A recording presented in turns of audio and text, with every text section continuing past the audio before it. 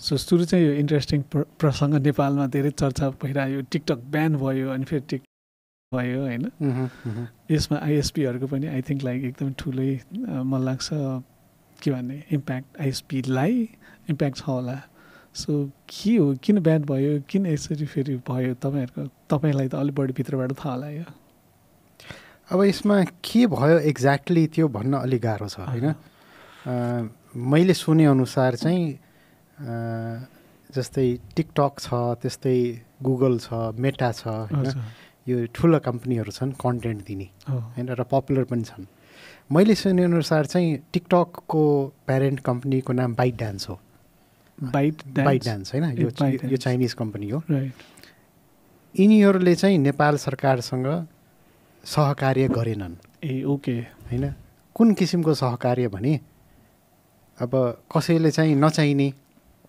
होइन कन्टेन्ट हालिदियो भने त्यसलाई चाहिँ निकालिदिने अथवा त्यसको चाहिँ कुनै किसिमको सोल्युसन निकाल्ने त्यसमा चाहिँ बाइ डान्स त्यतिको कोअपरेटिभ भएन भनेर सुन्छु म होइन मेटा जसले फेसबुक चलाउँछ जसले इन्स्टा चलाउँछ र गुगल जसले युट्युब चलाउँछ यिनीहरू चाहिँ बढी कोअपरेटिभ छन् र त्यो कोअपरेसन नभएकोले नेपाल सरकारले टिकटकलाई ब्यान गरिदिएको खबर मैले पाएको अहिले चाहिँ फेरि आई थिङ्क लाइक उनीहरूको सरकारको शर्तहरू पुरा गर्यो कि समथिङ लाइक द्याट हामीले न्युजमा सुनेको थियौँ हो सो अब सरकार पनि परिवर्तन भयो अब नयाँ सरकारसँग गएर टिकटकले लबी गरे होला होइन टिकटकले शर्तहरू मान्छु भने होला होइन र त्यसपछि चाहिँ नेपाल सरकारले खोलिदिएको छ र भन्ने हो भने यो बन्द गरेर बन्द हुने कुरा पनि होइन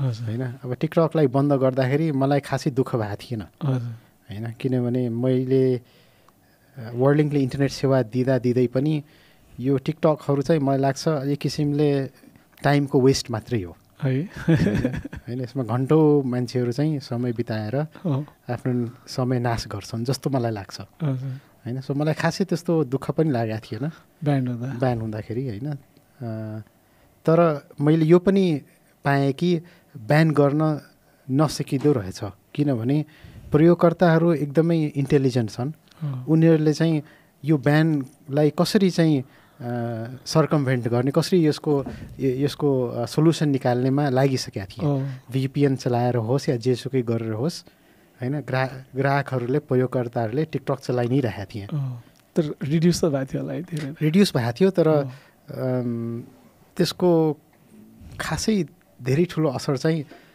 परेको थिएन जस्तो लाग्छ इन्टरनेटको यो के भन्छ ब्यान्डविथ भन्छ अथवा के भन्छ त्यो कन्जम्सनमा कति पर्सेन्ट यस्तो कि तपाईँलाई सो कन्जम्सन अलिकति घट्या थियो तर फेरि बढिहाल्यो होइन भिपिएनहरू युज गरेपछि होइन र चाहिँ त्यो चाहिँ लिगली चल्दाखेरि हामीसँग टिकटकको अथवा अरू यो कन्टेन्टको सर्भरहरू हुन्छ नेपालमै त्यो सर्भरबाटै टिकटक आइदिन्छ होइन सो त्यसले चाहिँ ब्यान्डविथ कम खान्छ लोकल सर्भरबाट आइदिएपछि होइन तर अब भिपिएन चलाउँदाखेरि त्यो सबै कन्टेन्ट चाहिँ बाहिरबाट आउँछ सिङ्गापुरबाट आउँछ भनेपछि त्यसले बढी ब्यान्डविथ खाइदिने भयो so it was actually hurting every one absolutely तर यो एउटा अफकोर्स लाइक फिलोसफिकल डिबेट पनि भयो यो इन्डिभिजुअलको फ्रिडमलाई सरकारले कर्टेल गरेको भन्ने पनि एकातिर थियो भने अर्कोतिर तपाईँले भने जस्तो एउटा त वेस्टेज अफ टाइम होइन झन् स्पेसली टिनेजर्स एन्ड अल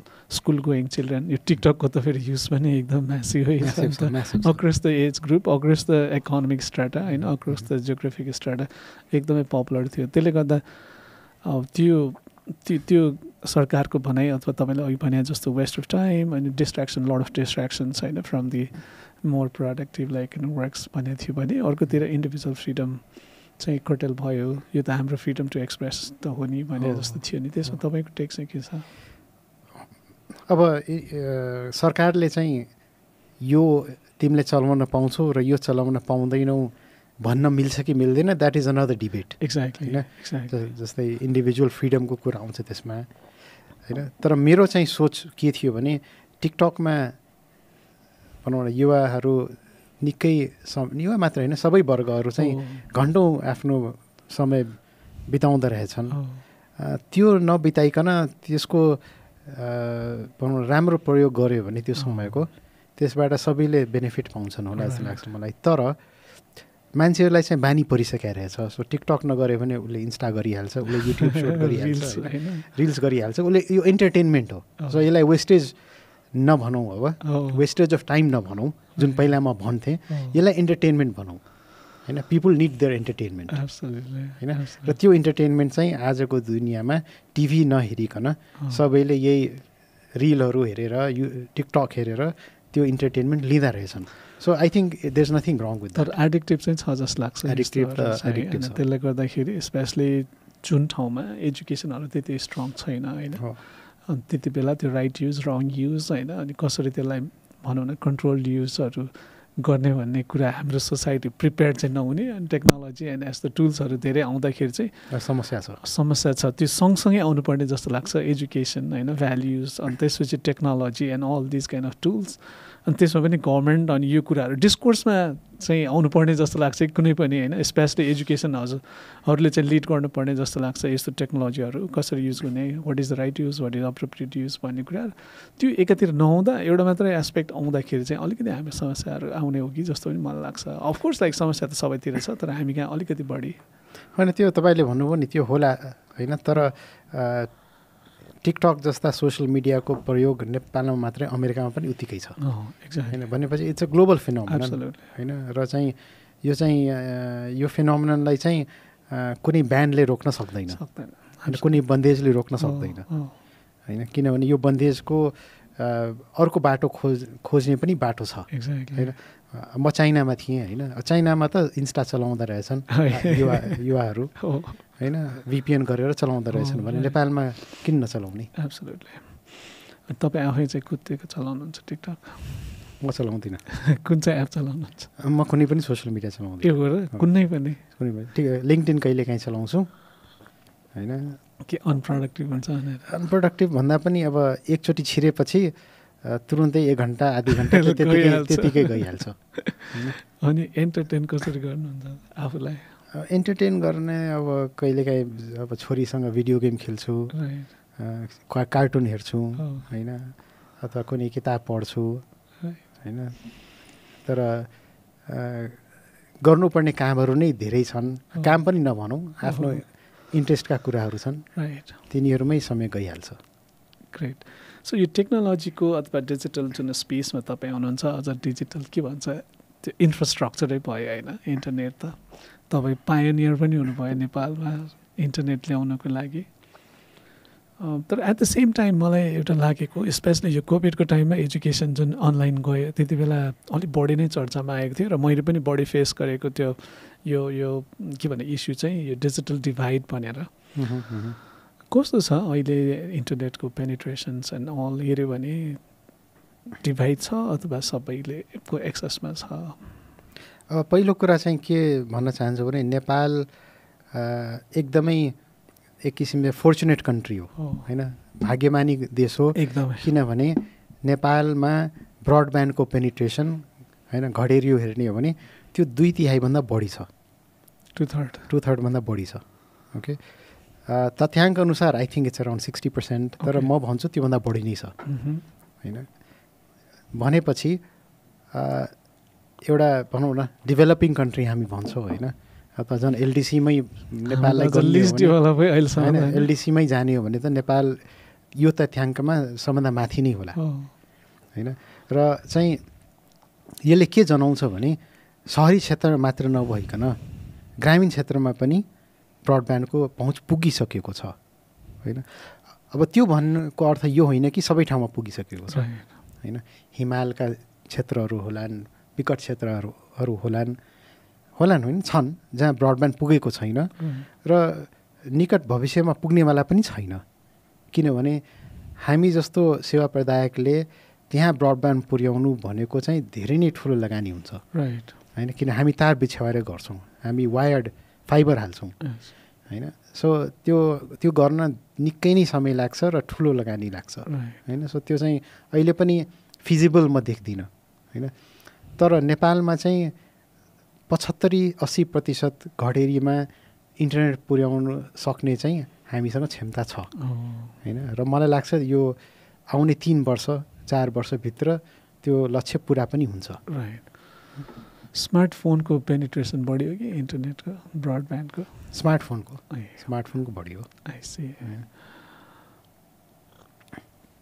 तपाईँले तर यही बिचमा मैले कतै पढेको हो कि देखेको हो कि तपाईँकै कुनै इन्टरभ्यू अथवा टकमा सुनेको हो से फोक्सोन्डो कि कता फोक्सोन्डोतिर कि कहाँसम्म पनि तपाईँहरूले पुऱ्याइसक्नु भएको छ एकदमै हाई एल्टिट्युडमा अनि एकदमै विकट जस्तो ठाउँमा पनि हो।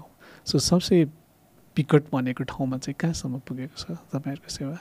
अब एक्ज्याक्ट म तपाईँले भन्न सक्दिनँ होइन, किनभने हाम्रो नेटवर्क दिनौँ एक्सप्यान्ड गरिरहेको छ होइन। तर कर्णालीमा चाहिँ हाम्रो विशेष फोकस छ। राइट। किनभने हामी कर्णालीमा विगत 6-7-8 वर्षदेखि हामी कार्यरत छौँ होइन। र त्यहाँ चाहिँ वायरलेस मार्फत हामी सेवा पुर्याइरहेछौँ र अब विगत 2-3 वर्षदेखि फाइबर पनि पुर्याएछौँ होइन। र हाम्रो लक्ष्य छ फाइबर फोक्सुन्डोसम्म पनि लग्ने हाम्रो लक्ष्य छ। अहिले चाहिँ फोक्सुन्डोमा चाहिँ तार रहित वायरलेसबाट चाहिँ हामीले इन्टरनेट 2 वर्ष अगाडि पुर्याएको थियौँ होइन। त्यसको चाहिँ उद्घाटनको लागि चाहिँ त्यति बेलाका हाम्रा मुख्यमन्त्रीज्यू र हामी पनि पुगेका थियौँ त्यहाँ, म पनि पुगेको थिएँ होइन। र चाहिँ इन्टरनेट जोडिना साथ होइन त्यहाँ एकजना बुढी आइमाई होइन आफ्नो फोन लिएर आइन्। उहाँलाई फोन चलाउनु त्यति आउँदैन थियो होइन। उहाँसँगै एउटा भनौँ एउटा युवती पनि थिइन्, सायद उहाँ छोरी अथवा नातिनी हुन सक्छन्। उहाँले चाहिँ त्यो बुढी आइमाईलाई चाहिँ सिकाउँदै थिइन् कि यसरी फेसबुक हुन्छ होइन। अनि भिडियो कल गरेर देखाइन् होइन। अनि भिडियो कल हुनसाथ चाहिँ सबैलाई खुसी लाग्छ नि होइन। भिडियोबाट चाहिँ बाहिर बसेका आफ्ना नजिकका व्यक्तिलाई होइन देख्न पाउँदाखेरि सबैलाई खुसी लाग्छ होइन। सो यो इन्टरनेटको पहुँच बढाउँदाखेरि नेपालमा चाहिँ यसले एक किसिमको जुन फ्रेगमेन्टेड हाम्रो सोसाइटी भइसकेको छ त्यो फ्रेगमेन्टेड सोसाइटीलाई, त्यो फ्रेगमेन्टेड घडेरीलाई यसले जोड्ने काम गर्छ। त्यो जुन विदेशमा अथवा स्वदेशमा टाढा पुगेका व्यक्तिहरूलाई नजिक ल्याउने यसले एउटा ठुलो काम गर्छ होइन। र चाहिँ त्यो कुरा चाहिँ हामी विकट ठाउँमा नयाँ ठाउँमा जाँदाखेरि जहाँ पनि हामी भेट्छौँ र त्यसले चाहिँ हामीलाई प्रेरणा पनि दिन्छ, खुसी पनि दिन्छ। That's so inspiring. मलाई एउटा इन्ट्रेस्टिङ क्वेसन सोध्नु मनलाई, मोटर जाँदा पहिलोपटक मोटर जाँदा ड्राइभरहरूलाई मालासाला लाएर गरेर देख्छौँ, मोटर जाँदा बढी खुसी हुँदो रहेछ कि इन्टरनेटमा मान्छेहरू अहिले? अब हाम्रो एउटा एक्सपिरियन्स छ, साथीहरू चाहिँ कर्णालीमै एउटा एकदमै विकट ठाउँमा गएर इन्टरनेटको नेटवर्क हाल्दाखेरि त्यो ठाउँमा, यो चाहिँ करिब 4-5 वर्ष अगाडि कुरा हो, त्यो ठाउँमा त्यति बेला गाडी पनि पुगेको थिएन कहिले पनि होइन। सो हाम्रा साथीहरू पहिला व्यक्तिहरू त्यहाँ गाडी लिएर पुगेका थिए होइन। र इन्टरनेटको जडान पनि गरे र उनीहरूको भव्य स्वागत भयो होइन, फुलमाला लगाएर होइन होइन। र इन्टरनेट सबै जडान गरेपछि राति उनीहरू खसी पनि काटे गाउँले मिलेर होइन होइन कि ल होइन। कि धेरैले गाडी पनि देखाएको थिएन, इन्टरनेट त पर हो कुरा। र यस्ता ठाउँहरूमा पनि हामीले इन्टरनेट जडान गऱ्यौँ र अहिले पनि त्यस्ता ठाउँहरू छन् जहाँ इन्टरनेट मात्रै एउटा साधन हो दूरसञ्चारको भनेपछि त्यहाँ मोबाइल सेवा पनि छैन, न एनटिसीको छ न एनसेलको छ होइन। सो त्यस्तो ठाउँमा जाँदाखेरि हामीलाई झन् खुसी लाग्छ, किनभने त्यहाँका जनताहरूको लागि यो एउटा दूरसञ्चारको माध्यम हुन जान्छ। फोन कल गर्नलाई पनि होइन, भाइबर वाट्सएपबाट होइन, र मेसेज पठाउनलाई पनि। सो त्यो इन्टरनेट त्यहाँ प्राइमेरली वाइफाई चाहिँ मोबाइलबाटै चलाउँछ? मोबाइलबाटै चलाउँछ, किनभने कम्प्युटर पनि त्यति एक्सेसेबल छैन होला होइन। मोबाइलबाटै चलाउँछ। त्यही त एकदमै कस्तो त्यो सम्झिँदाखेरि कस्तो रमाइलो क्या होइन, भेरी इम्प्याक्टफुल। अघि तपाईँले त्यो हाम्रो डेभलपिङ कन्ट्री भएर पनि 2/3 पेनिट्रेसन भइसक्यो हाम्रो ब्रडब्यान्डको भन्नुभएको थियो होइन। सो यो लाइक कम्पेरिजनै गर्ने हो भने चाहिँ यो हामी एकदमै राम्रो पोजिसनमा भन्नुभयो नि, यो इन्डिया एन्ड अलसँग साउथ एसियासँग कम्पेयर गर्ने हो कि हामीले सिमिलर कन्ट्रिजहरू कस्तोसँग र अरूको स्थिति चाहिँ के हो, एभरेज के हो भनेर अलिकति? अब एक्ज्याक्ट नम्बर म त तपाईँलाई भन्न सक्दिनँ होइन अहिले, तर सजिलैसँग के भन्न सकिन्छ भने तपाईँ यो साउथ एसिया लिनुहोस्, तपाईँ साउथ इस्ट एसिया पनि लिनुहोस्, ठिक छ होइन, केही देशहरू छोडेर जस्तै सिङ्गापुरलाई छोडिदिउँ होइन, भियतनामलाई एउटा छोडिदिउँ होइन, केही देशलाई छोडेर गन्ने हो भने नेपाल चाहिँ फाइबर ब्रडब्यान्डमा होइन, मिन्स फाइबरबाट इन्टरनेट घडेरीमा पुर्याउने देशमा सबभन्दा अगाडि पुग्छ। ओके, र चाहिँ ब्रडब्यान्ड पेनिट्रेसनको हिसाबले सोच्ने हो भने घडेरीहरूमा हामी भारत, पाकिस्तान, बङ्गलादेशभन्दा धेरै अगाडि छौँ होइन। मलाई लाग्छ भारतमा 20-30% पनि छैन। सच हार्ट वार्मिङ न्युज है, यो त हाम्रो सबैको लागि प्राइडको विषय भयो। Congratulations and thank you so much. यो त तपाईँकै लिडरसिपमा भयो भनौँ न, वर्ल्ड लिङ्ककै लिडरसिपमा मैले जहाँसम्म बुझेको छु। एकजना मेरो कलिगले हो के अरे अस्ति भर्खरै सेयर गर्दै हुनुहुन्थ्यो, यो एक्सेसको मात्रै होइन, मलाई उहाँले भने बमोजिम अफकोर्स हामीहरूको आफ्नो आफ्नो एक्सपिरियन्स त छँदैछ, इन्टरनेटको स्पिड र रिलायबिलिटी पनि एकदमै राम्रो भएको छ नेपालमा भन्ने छ। के छ तपाईँको अनुभव? अब के छ भने फाइबर मार्फत हाम्रो नेटवर्क भइसकेकोले होइन स्पिडको समस्या हुँदैन र क्वालिटी पनि बढेर जान्छ होइन। र चाहिँ नेपालको भनौँ न आइएसपी मार्केट एकदमै कम्पिटेटिभ छ। हेर्नुहोस् है, वर्ल्डलिङ्क मात्रै एउटा सेवा प्रदायक छैन होइन होइन, एनटिसी पनि विगत 3-4 वर्षदेखि फाइबरमा आइसकेको छ। त्यसपछि अरू पनि सेवा प्रदायकहरू यो क्षेत्रमा वर्षौँदेखि लागेका छन् होइन, सबैको योगदान छ होइन। र चाहिँ प्रतिस्पर्धा पनि एकदम चर्को छ र त्यो प्रतिस्पर्धाले गर्दा इन्टरनेट नेपालमा सस्तो भएको छ र गुणस्तर बढ्दै गइरहेको छ। किनभने वर्ल्डलिङ्कले आफ्नो ग्राहकहरूलाई राम्रो सेवा दिन सकेन भने वर्ल्डलिङ्क नम्बर 1 पोजिसनमा बस्नै सक्दैन। यस्तो कम्पिटेटिभ मार्केट छ होइन। तपाईँ प्रयोगकर्ता हुनुहुन्छ र तपाईँलाई वर्ल्डलिङ्कले राम्रो सेवा दिन सक्दैन अथवा भरपर्दो सेवा दिन सक्दैन भने तपाईँ त स्विच गरिहाल्नुहुन्छ नि। स्विच गर्न गाह्रो छैन नि, स्विचिङ कस्ट इज भेरी लो होइन। सो त्यसले गर्दा चाहिँ गुणस्तर पनि बढ्दै गइरहेको छ। म एज अ युजर चाहिँ भनौँ न यो एक्सपिरियन्स चाहिँ कस्तो भने यो हाउस होल्ड युजमा त्यति इस्यु देख्दैन, तर कर्पोरेट अफिसमा युज गर्दा चाहिँ खोइ अब हामीले नजाने हो कि त्यो म्यानेज गर्न होइन, ब्यान्डविथ म्यानेजमेन्ट नल अलिकति इस्युजहरू चाहिँ आइरहेको हुन्छ होइन। त्यो स्पेसली त्यो रिलायबिलिटीको होइन, कहिले एकदमै राम्रो चलिरहेको हुन्छ, भोलिपल्ट फेरि अलिकति भइरहेको हुन्छ। त्यो चाहिँ केले फरक पर्छ यो इन्टरनेटको स्पिड, यो भनौँ न रिलायबिलिटी, त्यो स्टेबिलिटी भन्छु म अझ आज फेरि यो भन्दा नि यति आउँछ नै भन्ने ग्यारेन्टी गर्नको लागि चाहिँ what are the other factors that really affect यो भनेर? ओके, अब यसमा चाहिँ हामीले लोकल एरिया नेटवर्क हेर्नुपर्छ हामीले होइन। अब तपाईँको कार्यालयमा कतिजना प्रयोगकर्ता छन् होइन, कतिवटा डिभाइस जोड्नु भएको छ होइन। त्यसपछि तपाईँको अफिसको नेटवर्क चाहिँ कतिको भनौँ न रिलायबल रोबस्ट छ। तपाईँले वाइफाई हाल्नुभयो होला होइन, त्यो वाइफाई हाल्दाखेरि तपाईँले कस्तो एक्सेस पोइन्टहरू हाल्नुभयो होइन, मिन्स कस्तो वाइफाई राउटर हाल्नुभयो, त्यो वाइफाई राउटरको क्षमता कति छ त होइन। त्यो सबै कुरा चाहिँ यसमा चाहिँ एउटा एकदमै इम्पोर्टेन्ट रोल प्ले गर्छ होइन। अब तपाईँको अफिसमा कुनै प्रयोगकर्ताले मुभी डाउनलोड गर्न थाल्यो एक्जाम्पलको लागि होइन, त्यसमा तपाईँको कन्ट्रोल छैन भने त्यो एउटा प्रयोगकर्ताले तपाईँको पुरै ब्यान्डविथ खाइदिन सक्छ होइन। र त्यति बेला तपाईँले प्रयोग गर्न खोज्नुभयो भने तपाईँको इन्टरनेट स्लो भएर जान्छ होइन। सो यस्ता इस्युहरू चाहिँ धेरै आउँछन्, धेरै फ्याक्टरहरू आउँछन्। सो अब at the and of the day चाहिँ फेरि त्यो प्रोभाइडरकैमा गएर भन्छ नि मान्छेहरू त वर्ल्डलिङ्क पनि कामै रहन्छ अथवा यो पनि राम्रो कामै रहन्छ भनेर पढ्नको लागि चाहिँ एसोसिएटेड जुन चिजहरूको पनि सर्भिस तपाईँहरू प्रोभाइड गर्नुहुन्छ? हामी प्रोभाइड गर्छौँ त्यो। ओके, किनभने at the and of the day experience राम्रो भयो भने सेटिस्फ्याक्सन पनि राम्रो हुने भयो नि त होइन युजर्सको।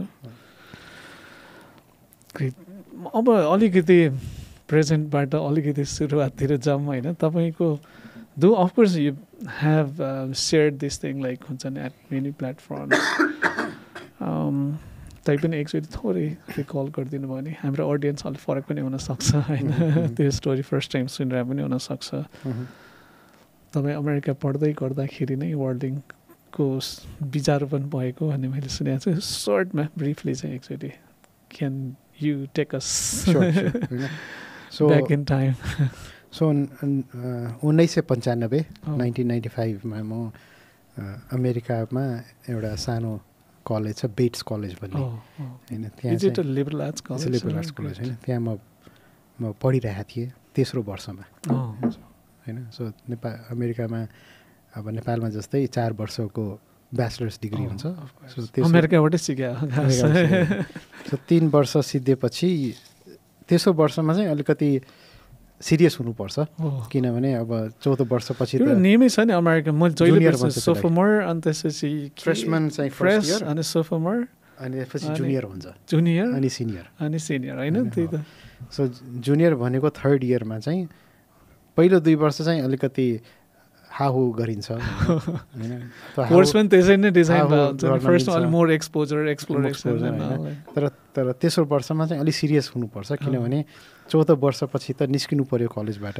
के गर्नु पर्यो अनि त्यसपछि केही गर्नु पर्यो केही प्लान त हुनु पर्यो नि सो तेस्रो वर्षमा चाहिँ सबैजना अलिकति अब फ्युचरको बारेमा प्लानिङ सुरु गर्छन् हैन कोही अब ग्रेजुएट स्टडिज गर्नलाई ग्रेजुएट युनिभर्सिटीमा एप्लाई गर्नु छ भने त्यही अनुसार प्रिपरेसन गर्छन् कोही चाहिँ अब ल म डक्टर बन्छु भनेपछि त्यही अनुसार चाहिँ पढाइ गर्न थाल्छन् कोही चाहिँ अब भनौँ न अब त्यति बेला चाहिँ वाल स्ट्रिटमा गएर इन्भेस्टमेन्ट ब्याङ्किङ गर्ने एकदमै पपुलर रहेछ हैन सो त्यसको लागि गर्ने हो भने त्यही अनुसार चाहिँ अब के कोर्स लिनु पर्यो हैन त्यो अनुसार चाहिँ उनीहरू प्रिपेयर गर्न थाल्छन् सो मैले पनि त्यही अनुसार प्रिपेयर गरिरहेको थिएँ म चाहिँ मेडिकल स्कुलतिर जान्छु होला अथवा म बायोकेमिस्ट्री पढाएँ मेरो डिग्री सो म अथवा मेबी म ग्रेजुएट स्टडिजतिर जान्छु होला त्यस्तो म प्लानिङमा थिएँ हैन अनि त्यति बेला चाहिँ नेपाल फर्केर आएर तुरुन्तै केही गर्ने मेरो योजना थिएन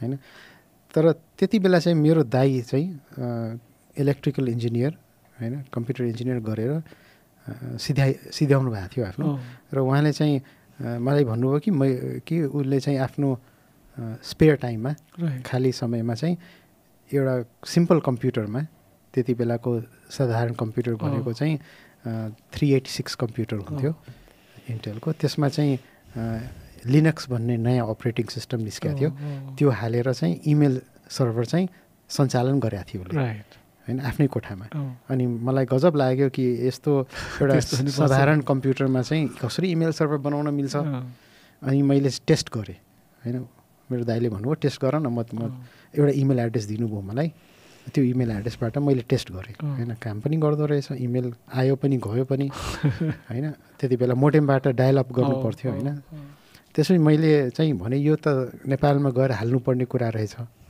हैन किनभने नेपालमा कम्युनिकेसन गर्न एकदमै महँगो थियो फोन कल गर्नै सकिँदैन थियो नेपालबाट गर्दाखेरि $150 लाग्थ्यो यताबाट अमेरिकाबाट गर्दाखेरि $2 $3 लाग्थ्यो भनेपछि हामी परिवारसँग 2 महिना 3 महिनामा एकचोटि कुरा गर्थ्यौँ एक्ज्याक्टली हैन यति महँगो थियो हैन सो मैले भने यो त गएर हालिदिनुपर्छ अनि इमेल आदान प्रदान गरेर कम्युनिकेसन गर्न मिल्छ तर दाइको चाहिँ त्यति इन्ट्रेस्ट थिएन त्यसमा तर मैले चाहिँ यो गर्नुपर्ने कुरा हो म गर्छु भनेर म लागेँ त्यसमा हैन त्यो आइडिया मलाई एकदमै राम्रो लाग्यो हैन अनि मैले चाहिँ एउटा कम्प्युटर जसोतसो हात पारेर मैले त्यसमा सफ्टवेयरहरू इन्स्टल गर्न सिकेँ त्यो सर्भर सेटअप गरेँ मैले कम्प्युटरमा मेरो सुरुदेखि नै एकदमै रुचि थियो मैले त्यो सबै गरेँ र हाम्रो समरको छुट्टी हुन्छ अमेरिकामा त्यति बेला चाहिँ त्यो कम्प्युटर लिएर म नेपाल आएँ हैन र चाहिँ 3 महिना लगाएर मैले त्यो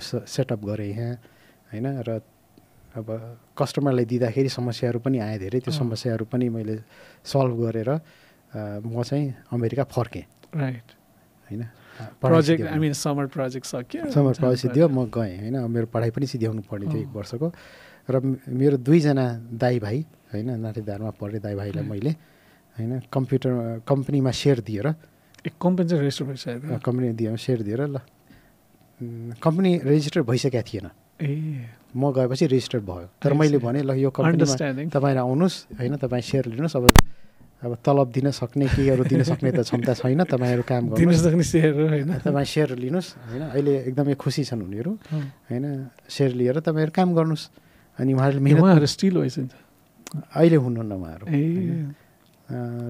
अनि उहाँहरू एकदम खुसी हुनुभयो ल यो उहाँलाई पनि राम्रो लागेको थियो प्रोजेक्ट अनि म फर्केँ तर नेपालमा अमेरिकामा हुँदाखेरि पनि म रिमोट वर्किङ गर्दै बसेँ होइन कहिले के समस्या आयो भन्ने कहिले के भन्यो भने कहिले के भन्ने होइन सो मैले चाहिँ 1 वर्ष अमेरिकामा पढेँ तर अधिकांश समयमा वर्ल्डलिङ्ककै काम गर्थेँ अनि पढाइ सिद्धिन साथ यहाँ फर्केँ होइन फर्केर चाहिँ त्यसपछि वर्ल्डलिङ्कमै लागेको छु म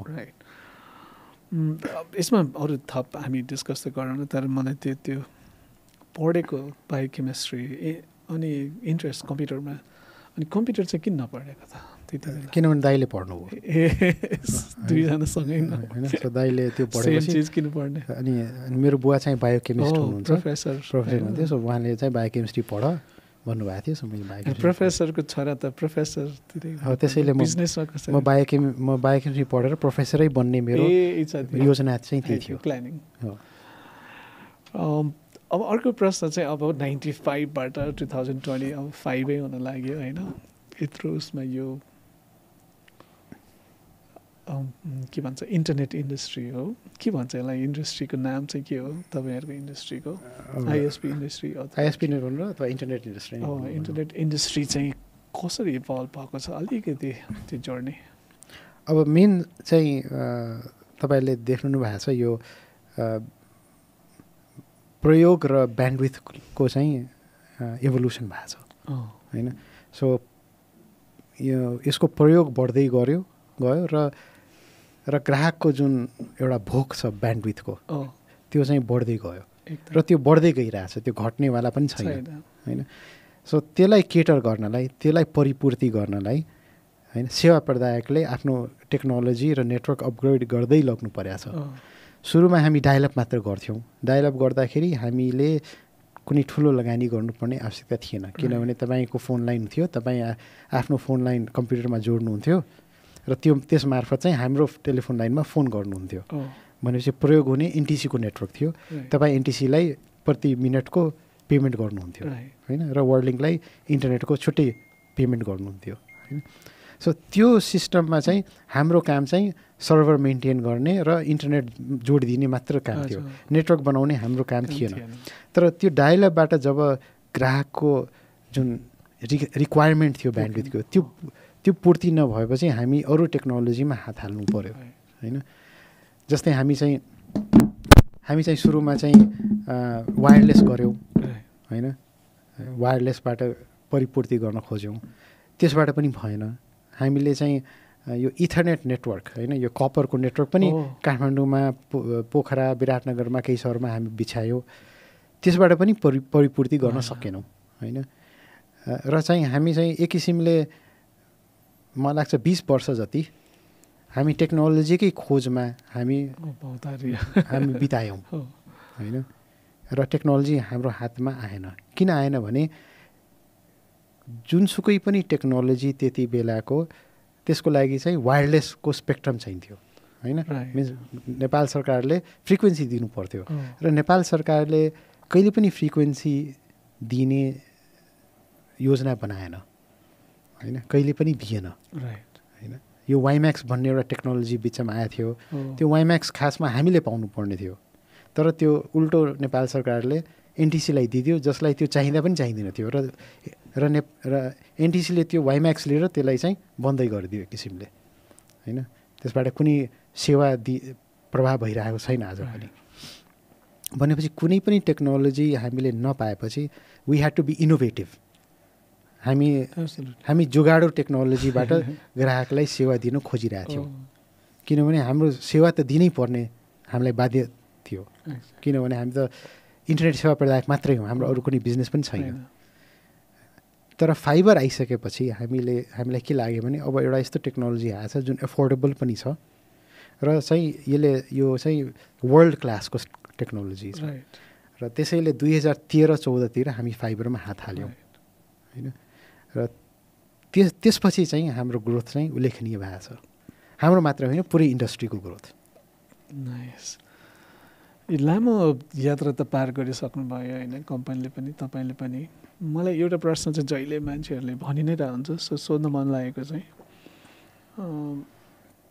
भिजन हुनुपर्छ भिजन भन्छ नि हो कि सुरुमै यस्तै थियो त यस्तै गर्छु भनेर भिजन अघि सुन्दाखेरि त अफकोर्स होइन इभल्भ हुँदै आएको कुराहरू हो होइन पहिला त सानो चिज गरियो अनि त्यसपछि त्यसबाट one thing led to another भने जसरी सो भिजन सुरुमा हाम्रो सिम्पल थियो होइन हामीलाई सर्भाइभ गर्नु छ होइन हामीलाई सर्भाइभ गर्नु छ हामीलाई इन्टरनेट सेवा दिनु छ र राम्रो सेवा दिनु छ होइन त्यति थियो किनभने अरू कुनै हामीसँग मैले अघि बिजनेस पनि थिएन र अरू कुनै सिप पनि थिएन होइन गर्ने एउटै कुरा मात्र आउँथ्यो त्यो एउटा कुरा गर्ने होइन सो हामी यसैमा लागि परेका थियौँ यही गर्नु थियो राम्ररी गर्नु थियो र सर्भाइभ गर्नु थियो होइन र हामी त्यो गऱ्यौँ होइन हामी 20 वर्ष त्यसरी नै हामी अगाडि बढ्यौँ होइन सुरुको केही वर्ष राम्रै थिएँ डायलअपको बेला होइन सुरुको 4-5 वर्ष जति राम्रै थियो त्यसपछिको भनौँ न 15 वर्ष त एकदमै मुस्किलले कट्यो होइन तर फाइबर आइसकेपछि हामीलाई लाग्यो कि ल अब चाहिँ हाम्रो पनि अब समय आउनेवाला छ होइन so vision was always there कि हामीलाई इन्टरनेट सेवा दिनु छ इन्टरनेट सेवाको भ्याल्यु छ इन्टरनेट सेवा हामी राम्ररी दियो भने यसले ग्राहकलाई राम्रो असर पार्छ यसले चाहिँ देशलाई राम्रो असर पार्छ देशको विकास गर्छ त्यो सोच जहिले पनि थियो र त्यही सोचले चाहिँ हामी अगाडि बढ्दाखेरि हामी कहिले पनि भनौँ हिम्मत हारेनौँ हामी कहिले पनि छोडेनौँ तपाईँले सुरु गर्दा त अरू कम्पनीजहरू त थिएन इन्टरनेट हामीले सुरु गर्दाखेरि मर्केन्टाइलले इमेल सेवा सुरु गरिसकेका थियो 1-2 महिना भएको थियो होइन सो हामी पहिलो कम्पनी हामीले भन्न मिल्दैन होइन तपाईँ त यो नेपालको startup इकोसिस्टममा quite active as an investor as a mentor होइन एज अ कोच सबै काम गरिराख्नु भएको छ सो तपाईँले अहिले जति पनि अस्पायरिङ लाइक फाउन्डर्सहरू छन् अन्टरप्रेनर्सहरू छन् त्यो स्टार्ट गर्ने बेलामा चाहिँ के चाहिँदो रहेछ भनेर अलिकति म 3 को एकदम ठुलो फ्यान भएर 3 थिङ्स त हुन्छ नि सुरुको दिनमा चाहिँ धेरैले त्यो सुरु कसरी गर्ने भनेर एकदम धेरै स्ट्रगल गर्छ कि सो पहिलो कुरा चाहिँ मैले मेरो एक्सपिरियन्सबाट भन्छु म होइन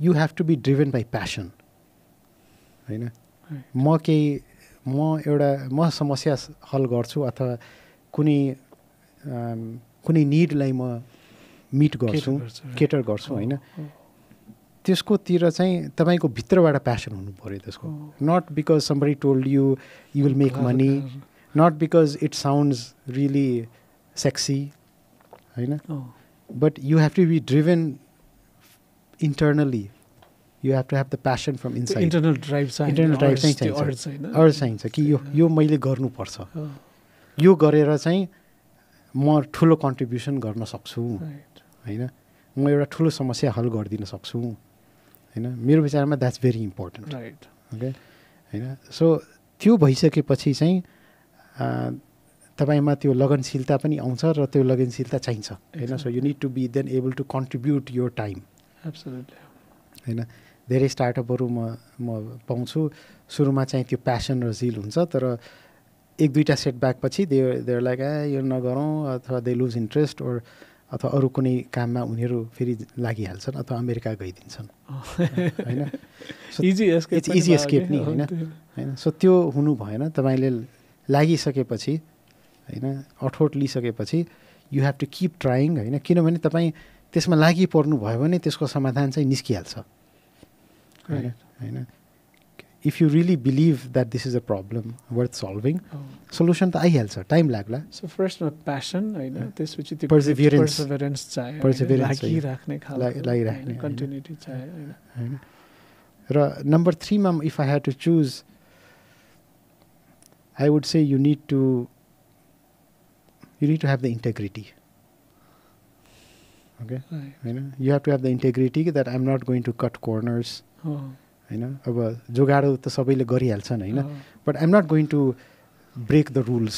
होइन especially ethical rules. I'm not talking about the country rules. You may break rules along the way. Everyone breaks rules.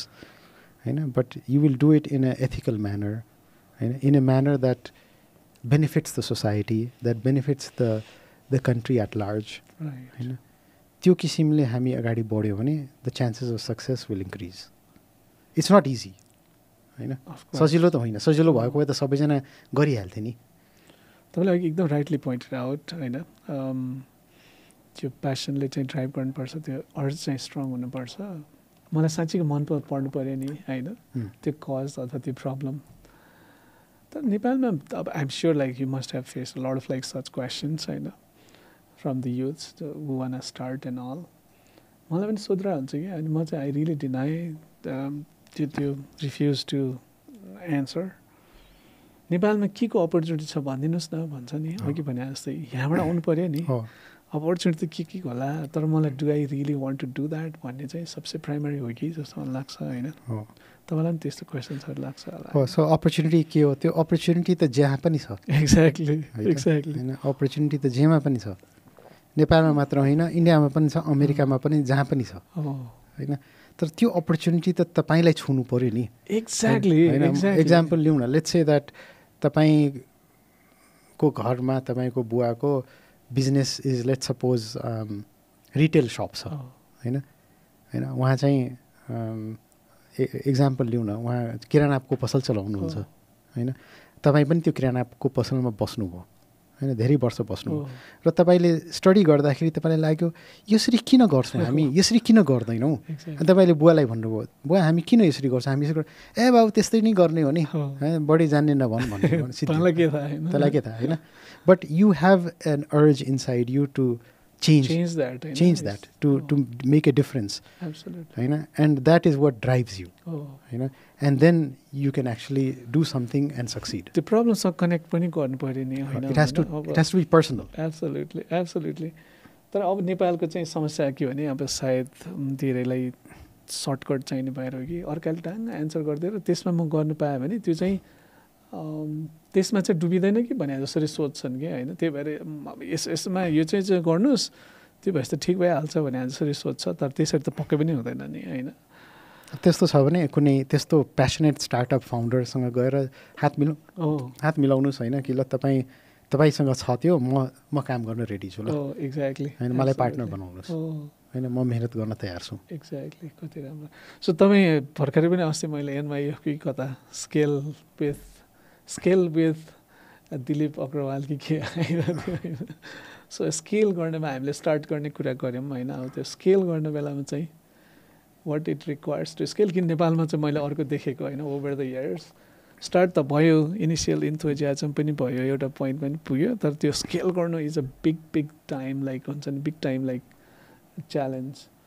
त्यसको चाहिँ मन्त्रहरू के छ त तपाईँ? अब मैले चाहिँ यो एनवाइएफसँग मिलेर जुन क्लासै भनौँ एक किसिमको जुन म सञ्चालन गरेको छु, 1 वर्ष भएछ मात्रै, अब 1 वर्ष यो वर्ष फेरि सुरु गर्छु होइन। त्यसको thesis is based on a book called Scaling Up by Vern Harnish होइन। सो त्यो किताबमा भएको जुन फर्मुला सूत्र टेक्निकहरू छन् त्यही टेक्निकहरू मैले भन्ने हो होइन। र त्यसमा चाहिँ 4वटा ग्रोथको लागि 4वटा एरियामा फोकस गर्नलाई भनिन्छ होइन। The first is you need to have people, team चाहियो, you have focus on people होइन। So it is not just about hiring good people but retaining them, it's about rewarding them, motivating them होइन। त्यसमा कल्चरको कुराहरू आउँछ, त्यसमा core भ्याल्युजको कुराहरू आउँछ, होइन, मिसनको होइन, lot of things com in their होइन। त्यसपछि स्ट्राटेजीको कुराहरू आउँछ होइन। So how are you going to differentiate yourself होइन। तपाईँ कुनै कम्पिटेटिभ मार्केटमा हुनुहुन्छ भने you will not be a monopoly होइन, there will be other competitors होइन। So त्यो कम्पिटिटरको बिचमा how are you going to differentiate yourself, how are you going to provide A unique value प्रोपोजिसन that you will attract customers who will pay you more होइन। So that's स्ट्राटेजीमा आउँछ। त्यसपछि execution होइन। So कुन किसिमको तपाईँ system बसाल्नुहुन्छ कि you can execute and you can execute सिमलेसली, फ्ललेसली होइन। So त्यसको टेक्निकहरू सिकाउँछौँ। र लास्टली चाहिँ क्यास होइन। सो हामी बिजनेस गऱ्यौँ होइन, हामी रेभेन्यू बुक गऱ्यौँ, हामीले प्रफिट बुक गऱ्यौँ, तर खल्तीमा क्यास छैन भने द कम्पनी डाइज होइन। किनभने क्यास स्यालेरीहरू त क्यासबाटै पे हुन्छ एक्ज्याक्टली होइन सप्लायरलाई त क्यासबाट पे हुन्छ क्यास इज किङ भन्छ क्यास इज किङ होइन सो त्यो क्यास कसरी जोगाउने क्यास कसरी बढाउने होइन त्यो सम्बन्धी चाहिँ हामी डिस्कसनहरू र टेक्निकहरू सिकाउँछौँ होइन सो यो 4 दिनको कोर्स हुन्छ यो right spread across 4 quarters right great अब वर्ल्ड लिङ्कमा चाहिँ तपाईँले यो 4वटा एलिमेन्ट्सलाई कसरी एक्जिक्युट गर्नुभयो आई मिन इम्प्लिमेन्ट गर्नुभएको छ अलिकति सेयर गरिदिनुहोस् तपाईँको एक्सपिरियन्सेस सो मैले चाहिँ यो कुराहरू 2011-12तिर मैले सिकेँ होइन त्यो सिकेपछि मैले चाहिँ यसको इम्प्लिमेन्ट गर्न थालेँ होइन अब क्यासको कुरा गर्ने हो भने वर्ल्डलिङ्क एक किसिमले हामी एकदमै भाग्यमानी छौँ किनभने हाम्रो इन्डस्ट्री प्रिपेयर इन्डस्ट्री पर्यो राइट प्रिपेयर इन्डस्ट्री भएपछि तपाईँलाई क्यासको समस्या हुँदैन होइन किनभने क्यासको कन्भर्जन साइकल भन्छ एउटा त्यो क्यास कन्भर्जन साइकलमा हामी नेगेटिभ डेजमा पर्छौँ we get paid before we deliver service होइन सो क्यासमा समस्या भएन होइन त्यसपछि चाहिँ अब पिपुलहरूमा चाहिँ कोर भ्याल्यु मिसन भिजन बनाउने त्यो मिसन भिजन कोर भ्याल्यु चाहिँ कम्पनीमा चाहिँ प्रचार गर्ने सबैलाई त्यसको भ्याल्यु सिकाउने होइन र त्यो अनुसार चाहिँ काम गर्न प्रोत्साहित गर्ने होइन त्यो किसिमको कामहरू चाहिँ हामीले गऱ्यौँ राइट होइन र चाहिँ हामीले चाहिँ कामदार स्टाफ इम्प्लोइलाई मोटिभेट गर्नलाई कम्पनीको जुन हाम्रो पर्पज हुन्छ अथवा जुन मिसन हुन्छ त्योसँग उनीहरूलाई जोड्न सक्नुपर्छ होइन अनि मात्रै उनीहरू पनि काममा आउँदाखेरि आफ्नो फुल 100% दिन सक्छ होइन मात्र पैसाको लागि चाहिँ कोही पनि काम गर्न चाहँदैन सो त्यो गऱ्यौँ त्यसपछि एक्जिक्युसनमा चाहिँ मिटिङको कुराहरू धेरै आउँछन् होइन टाइमली गुड मिटिङ्स र वेल रन मिटिङ्स होइन सो हामीले त्यो इम्प्लिमेन्ट गऱ्यौँ होइन त्यसले चाहिँ ठुलो एउटा बेनिफिट दिन्छ हामीलाई टाइमली मिटिङ्स टाइमली कम्युनिकेसन होइन त्यसपछि चाहिँ हामीले चाहिँ एक्जिक्युसनमा चाहिँ टिम कसरी राम्रो बिल्ड गर्ने होइन टिममा चाहिँ ड्रामा हुनु हुँदैन होइन a lot of times it's about drama and egos होइन त्यसलाई कसरी चाहिँ कन्ट्रोल गरेर राख्ने होइन त्यसमा चाहिँ हामीले कामहरू गऱ्यौँ सो त्यसको फाइदा पनि हामीले लियौँ राइट सो अब फेरि त्यसलाई अझै डिसाइड गरेर हेरौँ होइन मलाई एकदमै मेरो फेभरेट हो यो लिडरसिप जुन पिपल तपाईँले भन्नुभयो अघि vision mission values motivation inspiration तपाईँले नै सुरुवात गर्नुभयो तपाईँले नै आजसम्म लिड गरिराख्नु भएको छ नि त होइन यत्रो यो जर्नीमा reflecting back what worked well as a leader I think as a leader, you need to be driven by a purpose and you need to be able to communicate that. You know, and that purpose should be so high that it motivates everyone. You know, at least जो व्यक्ति तपाईसँग आएर जोडिन्छ त्यो व्यक्ति चाहिँ ले बुझ्छ कि ए यो लिडरको पर्पस यो हो र मलाई यो पर्पस मन परेको छ त्यसैले म यो लिडरसँग अगाडि बढ्छु हैन सो त्यो एउटा एकदमै जरुरी छ र and you have to walk the talk भनेर मात्र चल्दैन हैन किनभने तपाईँ रोल मोडलिङ चाहिँ चाहिन्छ तपाईले चाहिँ अब भन्नुहुन्छ कि हामीले यसरी हामी इन्टेग्रिटी हुनुपर्छ तपाईँ भन्नुहुन्छ हामी चाहिँ इन्टरनेटको विस्तार यसरी गर्नुपर्छ ग्रामीण क्षेत्र जानुपर्छ सबैलाई इन्टरनेट सेवा पुर्याइदिनुपर्छ भन्ने तपाईँ बोल्नुहुन्छ मुखले तर काम केही पनि गर्दैन त्यो अनुसारले हैन भनेपछि नेपालमा त फेरि मोस्टली त्यही नै हुन्छ त्यसपछि त फलोवर त छोडेर जान्छ हैन त्यसपछि तपाईँ लिडर हुनु भएन हैन सो त्यो दिएर र आई थिंक इन्टेग्रिटी हैन अब integrity is built over many years. Right. It's lost in a minute, but it's built over many years. Right. And integrity, trust. So त्यो चाहिँ build गर्न सक्नुपर्छ.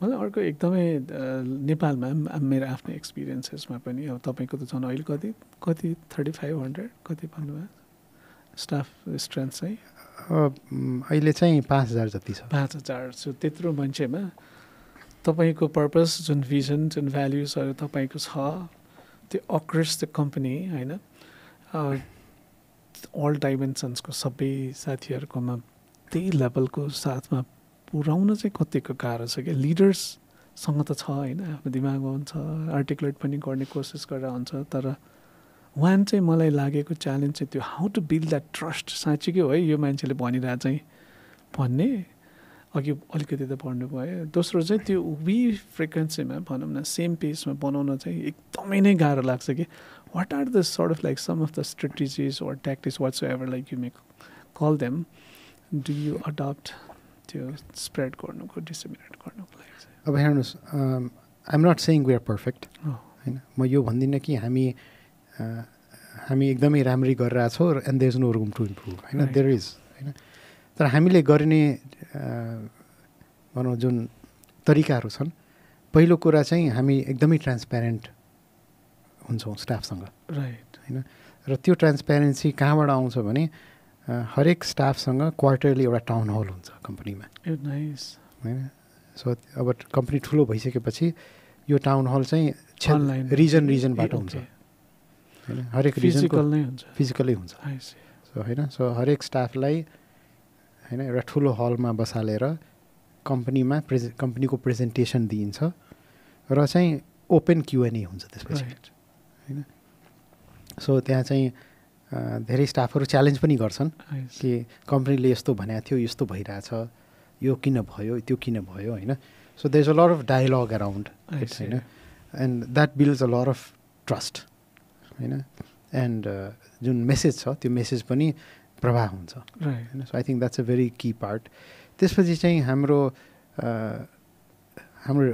डेली एउटा सबै स्टाफले एउटा डेली हडलमा होइन यो 15 मिनटको स्ट्यान्डअप मिटिङ हुन्छ त्यसमा चाहिँ पार्टिसिपेट गर्नुपर्छ होइन सो हामी चाहिँ त्यहाँ कुनै ठुलो कुनै इम्पोर्टेन्ट कुरा छ भने त्यहाँबाट हामी प्रभाव गर्छौँ कुनै मेसेज छ भने त्यहाँबाट प्रभाव हुन्छ होइन त्यसपछि चाहिँ अहिले आएर हामी पहिला एउटा फेसबुकको वर्क प्लेस भन्ने चलाउँथ्यौँ त्यो अब फेसबुकले हटाइसकेपछि अहिले चाहिँ हामी टिम्सभित्रै आउँछ एउटा होइन वर्क ग्रुप जस्तो so we encourage people two sine up स्टाफलाई होइन र त्यो एक किसिमले हाम्रो इन्टरनल फेसबुक जस्तो हो यहाँ पोस्ट गर्नुहोस् होइन च्याटिङ गर्नुहोस् होइन अरू ब्रान्चले के गरिरहेछ त्यो हेर्नुहोस् किनभने इट्स मोटिभेट्स पिपल होइन सो त्यहाँ चाहिँ थुप्रै पोस्टिङहरू भइरहेको हुन्छ कुनै ब्रान्चले नयाँ कुनै केही नयाँ कार्य गरिरहेछ भने उसले भिडियो बनाएर हालिदिन्छ अरूले हेरेर कमेन्ट गर्छन्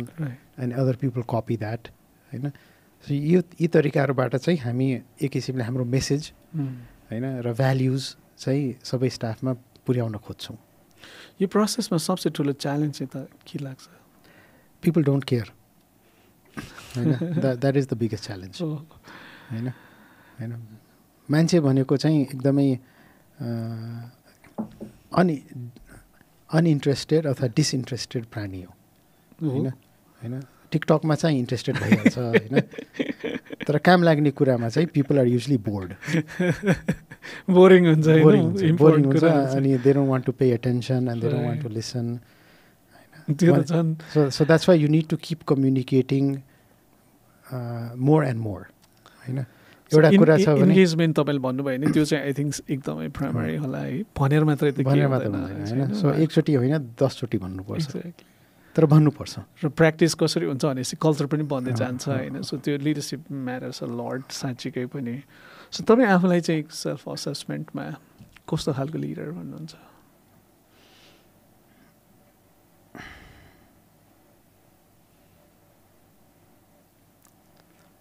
मलाई लाग्छ मेरो सबभन्दा ठुलो स्ट्रेङ्थ चाहिँ I think is my integrity होइन माई सेल्फलेसनेस होइन म चाहिँ अब संस्थामा गएपछि अथवा लिडर बनेपछि I do nothing to take benefit for myself होइन I want to so that I am there to serve होइन and I try to set an example that we are here to serve होइन so त्यसले गर्दा चाहिँ आफ्नो फाइदा चाहिँ नहेरिकन संस्थाको फाइदा र चाहिँ कुनै गलत काम नगर्ने किनभने गलत काम गरेपछि त्यो चाहिँ कुनै न कुनै दिन अगाडि आइहाल्छ होइन, and then you loose trust, होइन, झुट नबोल्ने, होइन, पछाडिबाट चाहिँ अगाडि एउटा कुरा पछाडिबाट अर्को कुरा गर्ने, होइन। म कुनै पनि कम्पनीमा कुनै व्यक्तिसँग एकदमै नजिकको पनि सम्बन्ध बनाउँदिनँ, होइन।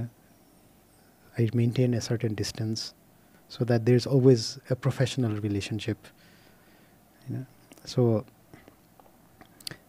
I think I'm not a charismatic leader, I'm not like a charismatic leader who can stand up and get everybody, sway everybody's opinion.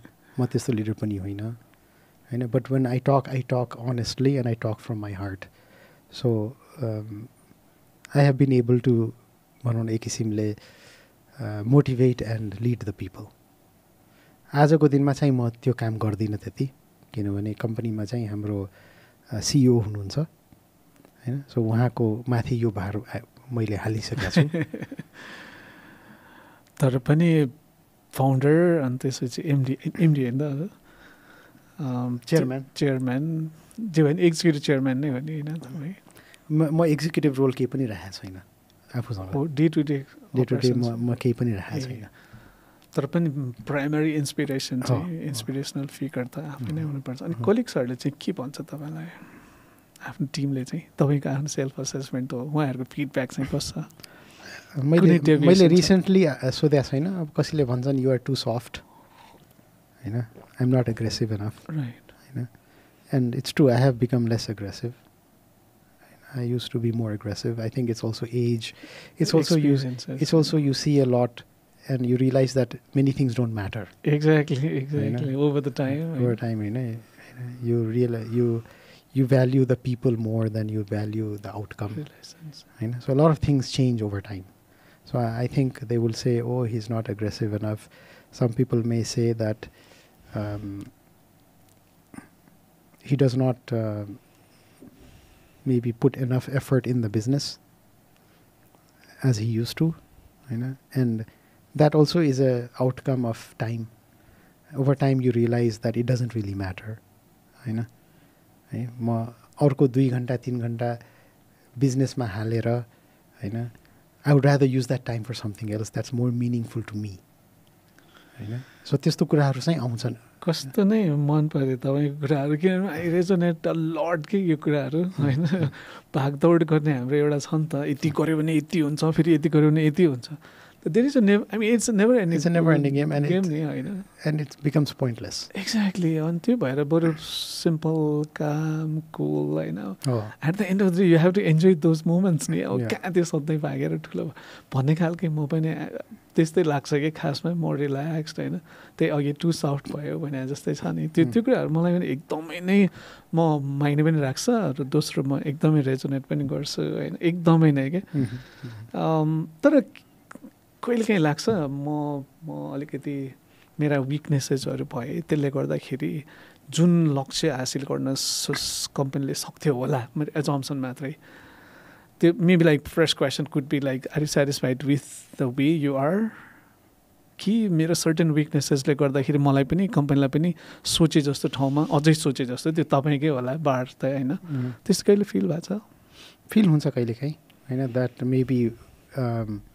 maybe we could do more, maybe we could achieve more greater things, right, as a company, भनौँ न, होइन। तर कम्पनीमा अहिले पनि भनौँ न I almost control majority, right? So my attitude makes a huge difference on how the company behaves. Of course त्यो त रिफ्लेक्सन नै हो। अब म चाहिँ एकदमै प्रॉफिट र ड्रिभन भइदियो भने the company will get more aggressive. Exactly. किनभने म त्यही हेर्छु नि, म त्यही कुरा सबैलाई पेल्छु, टप अफ द माइन्डमै त्यही आउँछ जहिले पनि, होइन। तर मेरो चाहिँ जहिले पनि प्रेसर केमा आउँछ भने how are we doing in terms of growth and customer satisfaction.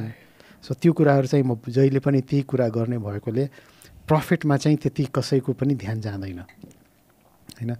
But I am realising over time that त्यो पनि ठिक होइन, होइन, because at the and of the day वर्ल्डलिङ्क is a company, it is meant to make a profit, होइन, and making a profit and a healthy profit is a sign of strength for the organization. Yeah, but then like of course we can really tell much deeper into this thing म पनि एकदमै धेरै सोचिरहेको हुन्छु यो कुरा मैले आफूले स्टडी गरे पनि मलाई एकदमै रमाइलो लाग्ने टपिक होइन यो business and society what is exactly business for at the and of the day होइन प्रफिट हो कि त्यसको ऊ भन्ने पनि छ कति त फेरि प्रफिट पनि कति त होइन भन्ने पनि छ बट देन मलाई आफूलाई पनि जहिले पनि एकदमै धेरै रिफ्लेक्सन भइराख्ने कुरा भनेर चाहिँ can we really manage you both एकातिर युआर काम कम्पोज रिलेसनल होइन मोर इमोसनल कनेक्टेड अनि impact driven leader at the same time फेरि प्रफिटवाला लिडर पनि हुन सकिन्छ होला आई थिङ्क त्यो प्रफिट भइ नै हाल्छ you will make profit any way होइन it's about how much profit you want to make. Right, exactly. So do you want to have like a 5% profit or do you want to have 10% or 15%? Exactly. You know, any business that is in a competitive industry, anything more than 10% is considered extraordinary.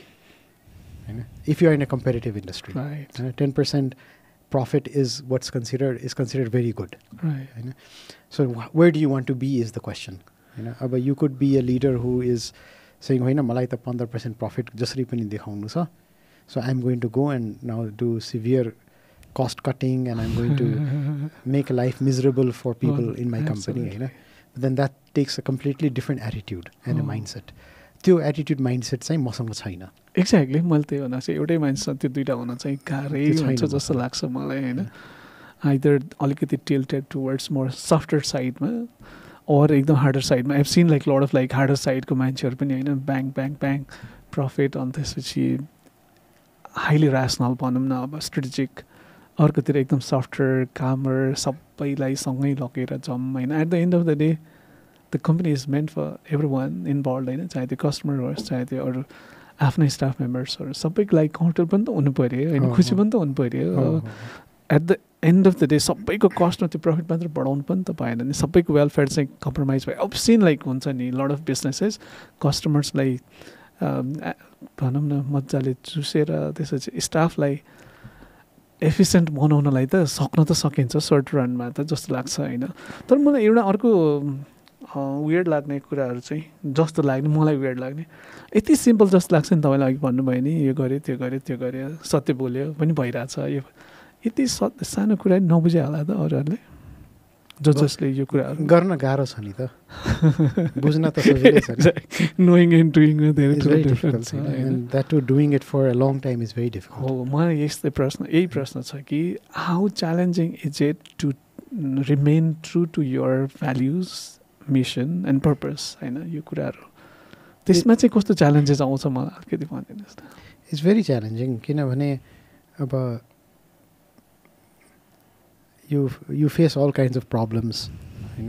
अब नेपालमा मात्र नभनौँ जहाँ पनि you will face a lot of problems, a lot of challenges होइन. अब त्यति बेला चाहिँ how do you navigate those challenges? You know, that has a very long term impact on you and the organization. Yeah. होइन किनभने that becomes sort of like that redefines your values at that point. Absolutely. होइन normally जब business चलिरहेको छ जब समस्या हुँदैन त्यति बेला त जे भन्न पनि सजिलो छ होइन. But when the stress comes होइन when the problem comes and it's severe how much can you retain your self and retain your values. त्यति बेला चाहिँ तपाईँले त्यो अनुसार काम गर्नु भएन भने your values are modified for ever because nobody will believe नि कि तपाईँको यो भ्याल्युज हो होइन. किन सबैले त if not external people, internal staffहरूले कस्टमरले त हेरिरहेको हुन्छ जहिले पनि how is this company behaving होइन. सो त्यति बेला चाहिँ if you are able to retain yourself होइन or maintain it then it's kind of like engraved. then it's like हो यो साँच्चीकै भ्याल्युज यो कम्पनीले फलो गर्छ. टेस्ट अफ द टाइम होइन. सो त्यति बेला चाहिँ त्यसलाई मेन्टेन गर्न रिटेन गर्न इज भेरी भेरी च्यालेन्जिङ. तर टेस्ट पनि त्यही हो. डिफिकल्ट टाइममै टेस्टिङ क्यारेक्टर त त्यस्तो कुनै. अब डिफिकल्ट टाइममा चाहिँ अब हामीलाई पनि धेरैचोटि भनौँ फाइनेन्सियल समस्याहरू आएछन् होइन. किनभने बिजनेस चाहिँ भनौँ न करिब मैले पनि 15-20 वर्षसम्म त बिजनेस एकदमै गाह्रो थियो हाम्रो लागि होइन प्रफिट भने डिभिडेन्ड कहिले खाएकै थिएन त्यो समयमा so it was very challenging for अस होइन तर त्यो बेला चाहिँ are we still staying true to our mission to our vision to our core values होइन त्यो चाहिँ द्याट वाज द च्यालेन्ज होइन र हामी चाहिँ त्यति बेला पनि हामी नचाहिने काम गरेर पैसा कमाउने अथवा वर्ल्डलिङ्कलाई बन्द गरिदिउँ रियल इस्टेटमा लागौँ जग्गा व्यापार गरौँ होइन अथवा ट्रेडिङमा लागौँ अथवा अरू कुनै बिजनेस लागेर त्यहाँ पैसा कमाउँ त्यो हामीले कहिले पनि गरेनौँ हामी यही बिजनेसमा परिराख्यो किनभने we believe that this is what will serve the customer this is how we can have the impact we want to have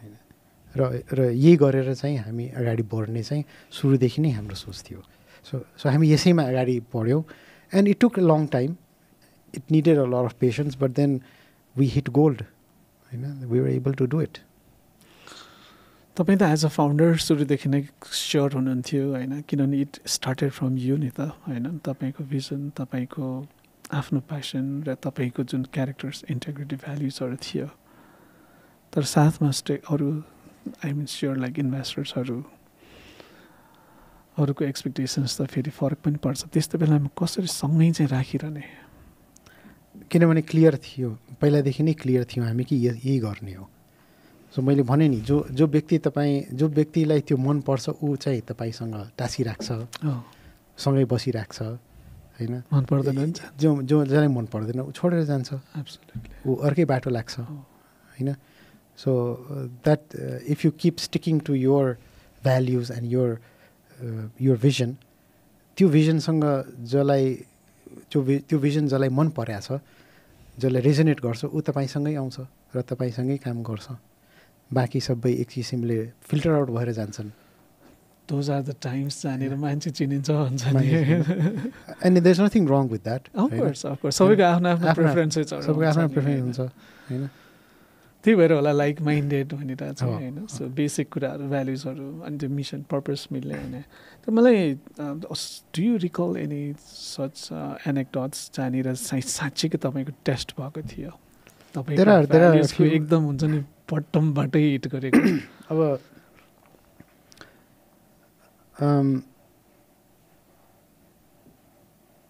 I think एउटा चाहिँ ठुलो हामीले फेस गर्नुपर्ने समस्या चाहिँ 2003तिर आई थिङ्क 2002-03तिर चाहिँ एनटिसीले एडिएसएल सुरु गर्यो होइन त्योभन्दा अगाडि चाहिँ एनटिसी डाइलअपै गर्थ्यो र चाहिँ एडिएसएल त्यति बेलाको सबभन्दा राम्रो टेक्नोलोजी मानिन्थ्यो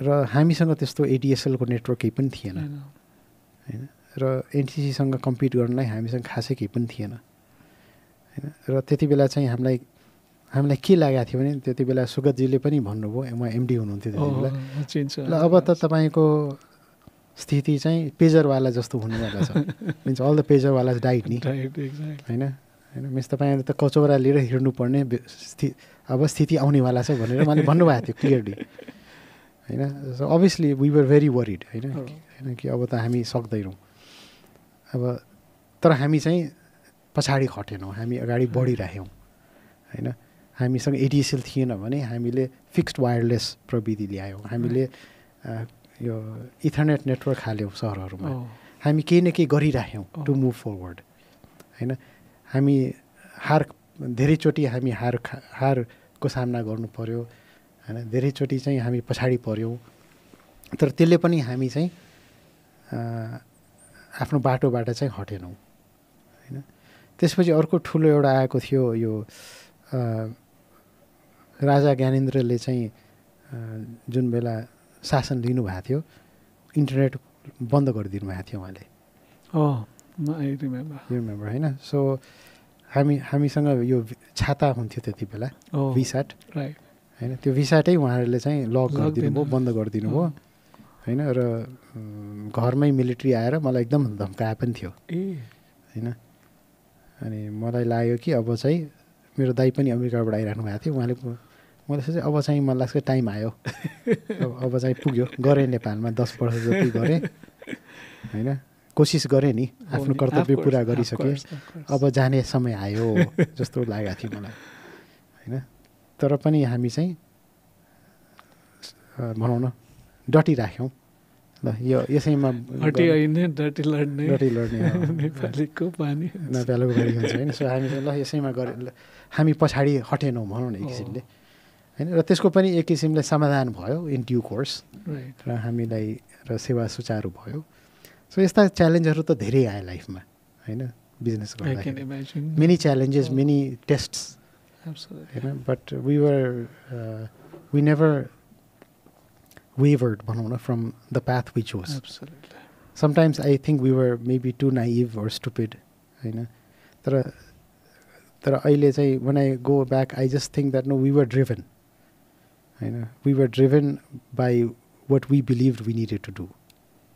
So जति पनि अब मेरो आफ्नो विचारमा हैन इन्स्पिरेसनल मान्छेहरु चाहिँ नाइभ इनोसेन्टहरुबाटै हामी बढी इन्स्पिरेसन लिन्छौँ जसलाई किनभने एकदम क्लियर हार्टेड भयो नि त हैन इन्टेन्सन एकदमै राइट हुन्छ भनेपछि त्यस्तैबाट बढी इन्स्पिरेसन नै लिइरा हुन्छ र अहिले त्यही भएर नि त यस्तो स्टोरीजहरु भयो नि हैन यो दौरानमा आई एम श्योर लाइक कति च्यालेन्जिङ टाइमहरु आयो अघि भनिहाल्नु भयो त्यस्तोमा मिस्टेक्सहरु चाहिँ measure of course day to डेमा हुने मिस्टेक्सहरु त छँदैछ यो कम्पनी फरवर्ड लाने ठाउँमा चाहिँ यो बेलामा चाहिँ मैले यस्तो नगरे भए हुन्थ्यो अथवा गरे भए हुन्थ्यो भने त्यस्तो मोमेन्ट्सहरु छ त्यस्तो मोमेन्ट्सहरु पनि छन् हैन मलाई के लाग्छ भने I given to easily to others हैन म अरूको कुरा सुनेर सहानुभूति गरिहाल्छु हैन सजन मान्छेहरु म सहानुभूति गरिहाल्छु अनि उनीहरुको जालमा फस्छु हैन that's very common occurrence it's very common occurrence मलाई चाहिँ मलाई कन्भिन्स गर्न त्यति गाह्रो छैन अब त्यसो नेगोसिएट गर्न आउनु पर्यो हैन सो त्यो that is one flaw I have but then I view it very positively किनभने if you don't trust people then you cannot move forward in life. Right. So maybe I trusted 10 people, 20 people. Maybe 5 of them did something that betrayed me or it was a negative outcome. But still, I'm sure my success rate is more than 50%. अझै पनि बेनिफिटमै छ नि हैन बेनिफिटमै छ नि हैन तर मैले चाहिँ त्यो ट्रस्ट नगरिकन मैले चाहिँ डिसिजनहरु नलिएको भए त्यो 50% बेनिफिट पनि म लिन्न थिएँ होला हैन so I don't view that also negatively तर मिस्टेक्स भन्ने हो भने देयर आर मेनी हैन जस्तै एउटा मिस्टेक चाहिँ which I always regret is there was a time when माओवादीहरु आउँदाखेरि जहाँ पनि युनियन खोल्ने एउटा लहर चलाएको थियो हैन त्यति बेला चाहिँ हाम्रो कम्पनीमा पनि उहाँहरूले चाहिँ जबरजस्ती युनियन खोल्नु हो र म पनि त्यसको खासै अपोजिसन मैले गरिनँ हैन किनभने उहाँहरूले बुझाउनु भयो यो त राम्रै हो मैले पनि ठिकै छ भन्ने हैन तर त्यसपछिको जुन विकृति आयो कम्पनीमा र जुन पोलिटिक्स भयो I have also faced that not at Kings college of course but then like elsewhere so it's terrible it's terrible so that ड्यामेज्ड our company for 10 years एकदमै internal management becomes such like you know nightmare त्यसपछि so म चाहिँ फसे त्यति बेला मैले opposition गर्न resist गरेको भए अथवा मैले इन्डिपेन्डेन्ट युनियनै खोलिदिएको भए राम्रो हुन्थ्यो होला तर यो पोलिटिकल एफिलिएटेड युनियन चाहिँ मैले खोल्न दिनु नहुने थियो हैन so those kind of mistakes I have made but I also believe that you know in the and everything turns out well if you have good intention everything will turn out well हैन because all of these that we talk are temporary and if you look over a long exactly time horizon okay सबै चीज हैन time horizon तपाईले बढाएर हेर्नु भयो भने हैन all of these really don't matter they don't have a big impact त त्यति इमिडिएटली हेर्दा चाहिँ त्यो एकदमै ठुलो जस्तै लाग्छ हैन सो मिस्टेकहरु चाहिँ खासै म त्यति मिस्टेकलाई त्यो मान्दिन म I think it's okay to make mistakes. It's important to act and decide. I think people who are fearful to make mistakes, they don't act, they don't decide, and that has a bigger damage than people who act, decide, and make mistakes. एउटा मलाई आफूलाई परिराख्ने बेलामा I really want to check with you कि तपाईँले कसरी deal गर्नुहुन्छ भनेर। एकातिर आफू जिद्दी भएर त्यही अघि भने जस्तो तपाईँ पर्पस होइन, मिसन छ, आफ्नो भ्याल्युजहरू छ, त्यसमा भित्रबाटै मनै लाग्दैन क्या त्यसमा compromise, because you really passionate about those stuffs होइन, द्याट्स यु। तर एट द सेम टाइम तर अरू मान्छेहरू चाहिँ तेरो यो जिद्दीले डुब्छस् र डुबाउँछस् भने जब चौतर्फी गर्छ त्यति बेला do you question about your values, म साँच्चीकै चाहिने अलिकति चाहिँ फ्लेक्सिबल हुनुपर्ने हो कि भने जस्तो एकातिर, अर्कोतिर होइन म त फेरि ट्रु टु होइन भने त यो सर्ट टर्म पो हो त होइन, मैले यही नै कम्प्रोमाइज गर्थेँ भने त फेरि त्यो लामो जाने बाटो त रोकिन्छ नि भन्ने एकातिर टेलामा हुन्छ भने अर्कोतिर चाहिँ त्यो होइन मान्नु पऱ्यो भने जस्तो। Have you face such kind of टेलामा? Always. That's natural. And how do you deal with that? Because we have to go back and ask, why are we doing this? Right. Why are we in this game? What is the purpose? What is the end game? र त्यसमा चाहिँ सबैको alignment हुनुपर्छ र छैन भने होइन, जसको एलाइनमेन्ट छैन दे हेभ टु लिभ। एकदम माया गर्नेले भन्छ कि फेरि त्यो माया गर्ने माया गर्नेले नै दाइ अथवा भाइ तिमी यस्तो जिद्दी नगर, अझ त्यसरी भन्छ कि नेपालमा चाहिँ यसरी हुँदैन, तिमी अलिकति फ्लेक्सिबल त हुनैपर्छ भने। तर फ्लेक्सिबिलिटी भनेको उहाँहरूले भने फ्लेक्सिबिलिटी आफूलाई स्वीकार्य हुँदैन क्या खासमा। अनि त्यति बेला चाहिँ साँच्चीकै मलाई एकदमै च्यालेन्जिङ लाग्छ। देन यु एक्जिट होइन, then you stop doing what you're doing होइन। तर एन्ड इट डिपेन्ड्स अन केमा फ्लेक्सिबल हुने।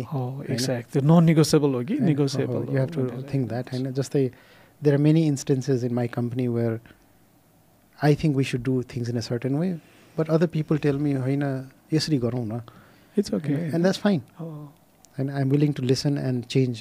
एक्ज्याक्टली। तर अब कसैले भन्छ होइन अब हामी इन्टरनेट नगरौँ, हामी अब यो गरौँ होइन, हामी अर्को बिजनेसमा लागौँ होइन, अथवा हामी चाहिँ अब क्वालिटी र सपोर्टमा फोकस होइन, हामी यो प्रफिटमा फोकस हौँ होइन, and let's compromise on this things. त्यो म फेरि सक्दिनँ। एब्सोल्युटली। सो त्यो you have to be very clear about what are non निगोसिएबल्स and what are निगोसिएबल्स भनेर होइन।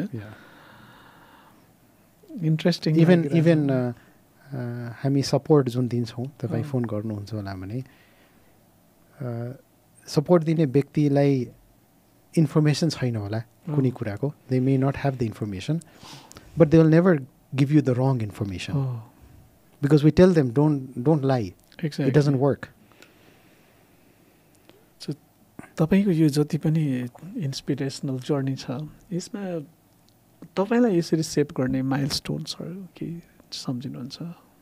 Why are you the way you are? I think it depends a lot on the values you get from your household, from your parents, from your community, from your upbringing. Right. And some people get it from their boarding school, and if they go to a boarding school, from somebody who has really impacted them, a teacher, so everybody gets them from somebody else. जन्ममा कोही पनि लिएर आउँदैन. So I think a lot of my values came from observing my own father. Of course, when I was doing business, I didn't know that. I didn't know that I'm getting these values from my father or my mother. Unconsciously. Unconsciously, but if you trace it, it comes from your parents. Right. So I did see my parents work hard, struggle, live a very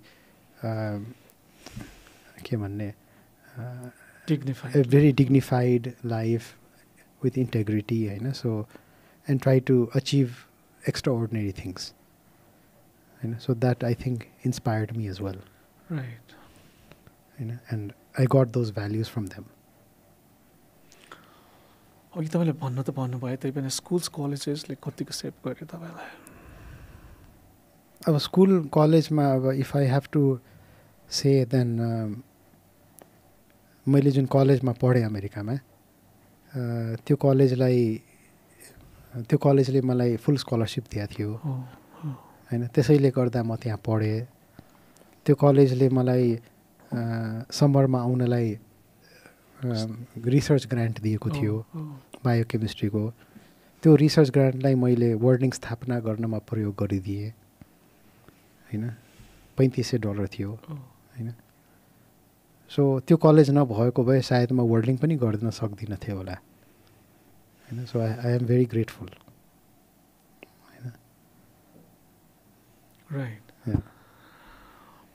अब मलाई अर्को लागेको चाहिँ as a leader यो चिजहरू त्यत्तिकै चाहिँ आउँदैन होइन। इन्फ्लुएन्सहरू आयो भने त्यसमा कन्स्टेन्ट त्यो रिफ्लेक्सन पनि गरिन्छ होइन। How important is reflection for you र how do you do it, कि त्यस्तो तरिकाहरू फ्रेमवर्क्सहरू छ? मैले एउटा लिडरसिप ट्रेनिङ जस्तो गरेको थिएँ आई थिङ्क 2015-16 अनि it was very impactful right होइन। अनि it was impactful because it made me realise again certain things, जस्तै we need to lead A purposeful life होइन, not a life out of default but out of design right होइन। And why is that important त्यो कुराहरू मैले सिकेँ। I learned the importance of maintaining myself, my health, you know, my physical, my emotional well-being. You know, I learned that I need to spend certain time in the morning reading, reflecting, exercising, you know, so that I am energetic and feel more grounded throughout the day. So it was very new and useful to me. And I don't say I do it every day, but I regularly try to journal and reflect on my thoughts. You write the journal every day? No, I don't write it every day. Okay. You know, maybe I write it twice a week. You know, or there is something that really is bothering me or that I have to reflect on. You know? Right. And I find like when I travel, I find the time I have on the flights is very useful for all this Really? reflection and planning and strategizing, you know, not only for life or business, you know. So I use those times for that kind of work. तपाईँको लाइफको कतिवटा डाइमेन्सन्सहरू छ?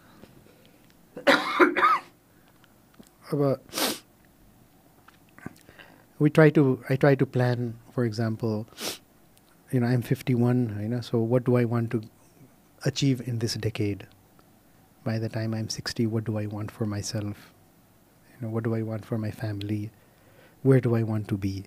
You know, त्यस्ता कुराहरूको बारेमा सोच्ने हो, हैन, and reflect on it. Reflect on where do I want WorldLink to be?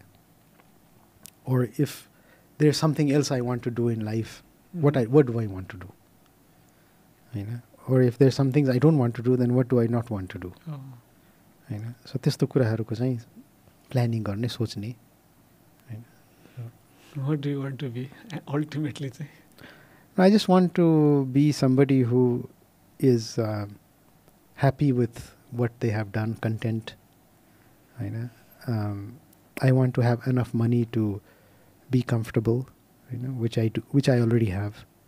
So that is not a driver anymore. I want to make sure that I have made meaningful contributions to society, particularly in Nepal. I want to set up a big foundation in Nepal to support education.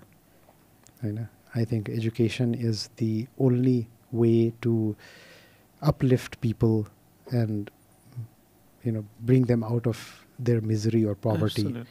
There is no other way. You know, I want to be a supporter of democracy. You know, so I want to support good leaders in the country. You know, political leadership राम्रो नभइकन नेपालको प्रगति कहिले पनि हुन सक्दैन. Exactly. You know, मैले जति चाहे भने पनि हुँदैन. But it takes one good leader to change the country. Exactly. So I want to be an enabler in the country, because I don't want to be the person who can actually do it. If I can enable 10 people, then that will have a much bigger impact than me going and doing it myself. That's why I also support startups, because if I think that they have the passion and they are able to, and they're willing to work hard, then they deserve a chance. Right. They deserve a chance, and I want to give them the chance that I wish I had gotten. I didn't have anybody who mentored me or funded me. तर मैले त्यो पाएको भए सायद my growth would have been much faster, or I would have avoided a lot of mistakes initially. So that's why I go and try to mentor and fund some startups. Yeah, I've seen that. And thank you so much for that. You अब यति लामो लाइफमा भनौँ न 51 years भयो, professional life पनि लामै भइसक्यो होइन, 95बाट त फर्मली कम्पनी जस्तै सुरु गर्नुभयो. Do you have any regrets लाइफमा? कहिलेकाहीँ रिग्रेट हुन्थ्यो कि ओहो नेपालमा बेकारमा गरेँ, विदेशमा गरेको भए सायद अझै राम्रो हुन्थ्यो होला, सायद बढी इज्जत पाउँथ्यो होला, सायद त्यहाँको सरकारले बढी सम्मान दिन्थ्यो होला होइन. त्यस्तो सोच्थेँ म पहिला होइन. तर अब आएर ती कुराहरूको पनि कुनै महत्त्व छैन होइन. मलाई कुनै सम्मान चाहिएको छैन, पाइसकेछु जति चाहिएको छ होइन. अनि कन्ट्रिब्युसनको हिसाबले नेपालमा मैले गरेको कामको इम्प्याक्ट अरू कुनै देशमा गरेको कामको इम्प्याक्ट भन्दा यहाँको इम्प्याक्ट धेरै ठुलो छ. सो त्यो इम्प्याक्टले गर्दा चाहिँ म सन्तुष्ट छु होइन. र चाहिँ कृतज्ञ छु कि मैले नेपालमा आएर यो गर्ने मौका पाएँ होइन, कुनै प्रेरणा पाएँ. यो एन्टायर जर्नीमा सबसे ठुलो स्ट्रेसर चाहिँ के हुन्छ हाम्रो प्रोफेसनल लाइफ, आई मिन तपाईँको प्रोफेसनल लाइफमा?